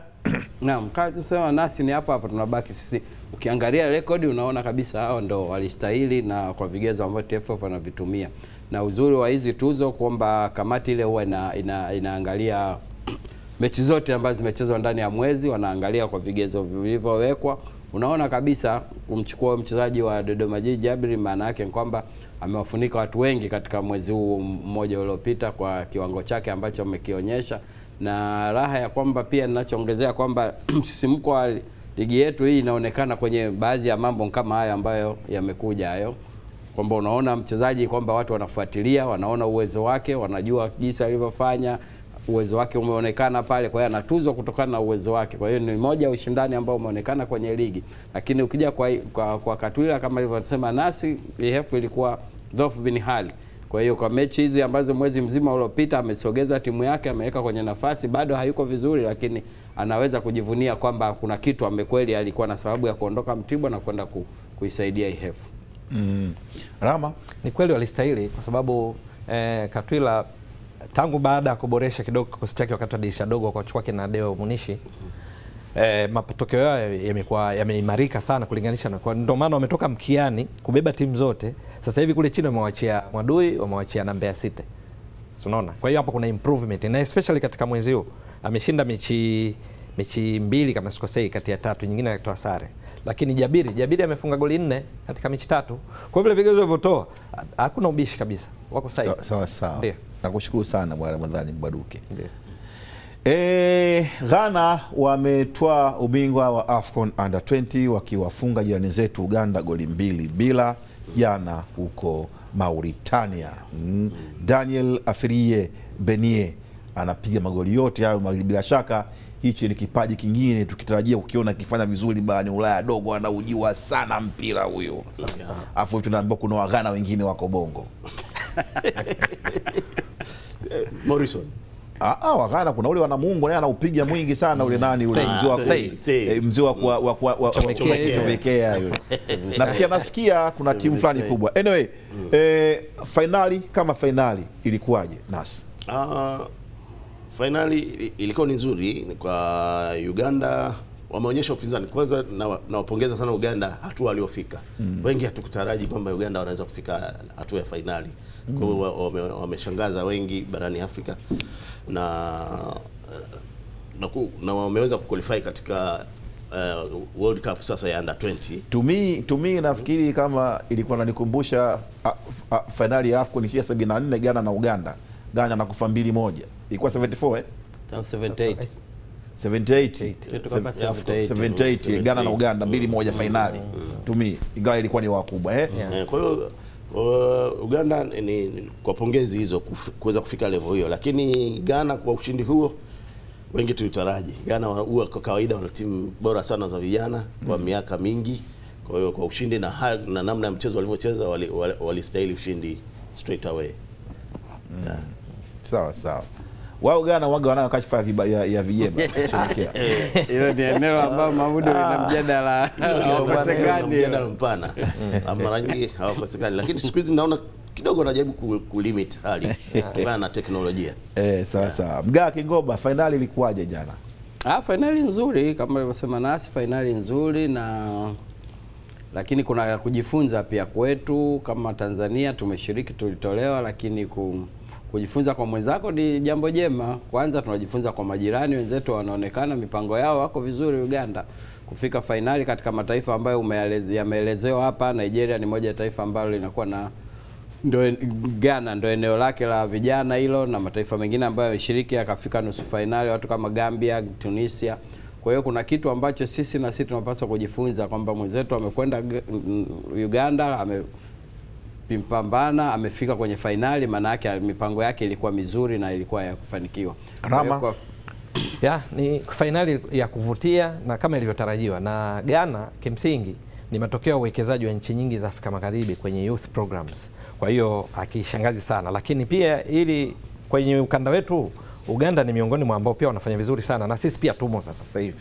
Kwa hiyo all in all, kama alivyotoka kusema wenzangu, kuna cha kujifunza, na hasa kinachotutia moyo kwamba yule aliyefika finali tunamhisi ni mwenzetu, kwa sababu hata mechi zao za majaribio ya mwisho sisi tumewapiga 5 hapa Chamazi, umeshaona. Kwa hiyo inatupa matumaini kitendo cha walipofika pale Uganda kwamba kumbe na sisi tunaweza tukapiga hatua kubwa zaidi katika michuano ijayo. Sawa sawa. Ramadhani Mbwaduke, ni kushukuru sana kwa kuwa mchangiaji wa mwisho kwenye mada hiyo kuhusu AFCON Under 20, lakini kwa ujumla mada ya mwisho ya kipindi na mchangiaji wa mwisho katika kipindi chetu cha leo. Tulikuwa nawe tangu saa 2 kamili asubuhi. Tulifungua kipindi na Sylivatus Ibrahim Mwinamumba, fullback wa zamani wa klabu ya Yanga na Simba, hali kadhalika na vijana kama Kayeka Ilala. Baadaye tukaja na bwana Poli hapa, katibu wa TPBRC, tukazungumza kuhusu boxing kidogo. Tulijaribu kuangalia maeneo ambayo watu wananyoshea vidole, na amesema kwamba wameyaona na wanakwenda kuyafanyia kazi, na matarajio ni kwamba mwaka huu wapenzi wa ndondi watarajie mambo makubwa sana. Tukahitimisha hapa Sports AM kwa kualika mabwana hao watatu ambao ni wachambuzi wetu, wapembuzi wetu yakinifu wa kudumu kwenye kipindi cha Sports AM, tukipita mijadala mbalimbali kuanzia Simba ilivyofanya vizuri kule Sudan jana, na namna ambavyo Yanga zote mbili, ile Princess na Sports Club, hali tete. Nilikuwa na Ramadhani Mbwaduke. Ramadhani Mbwaduke ni mhariri mtendaji wa Uhuru Publication, wachapishaji wa magazeti ya Uhuru na Mzalendo na burudani pia la michezo na burudani. Majaliwa kule ndo bosi mkubwa Ayupo na Charles Mganga. Wape salamu. Sawa. Wana katikati yuko Mgaya Kingoba almaarufu King Oba.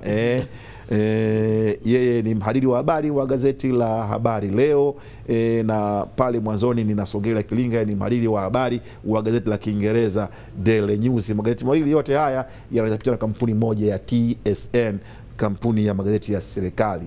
Na ujio wa Habari Leo ilikuwa ni TSN kuwafikiria tu wa Tanzania ambao wanazungumza Kiswahili, kukifikiria Kiswahili, kwamba kwa muda mrefu serikali imekuwa na gazeti la Kiingereza tu, lakini kama serikali ya Jamhuri ya Muungano wa Tanzania ambayo inatumia lugha ya Kiswahili ikawafikiria. Ilikuwa ni mwaka gani wakaleta gazeti la Kiswahili rasmi Habari Leo, ambalo Habari Leo ndo Daily News Kiswahili? Mwaka 2006.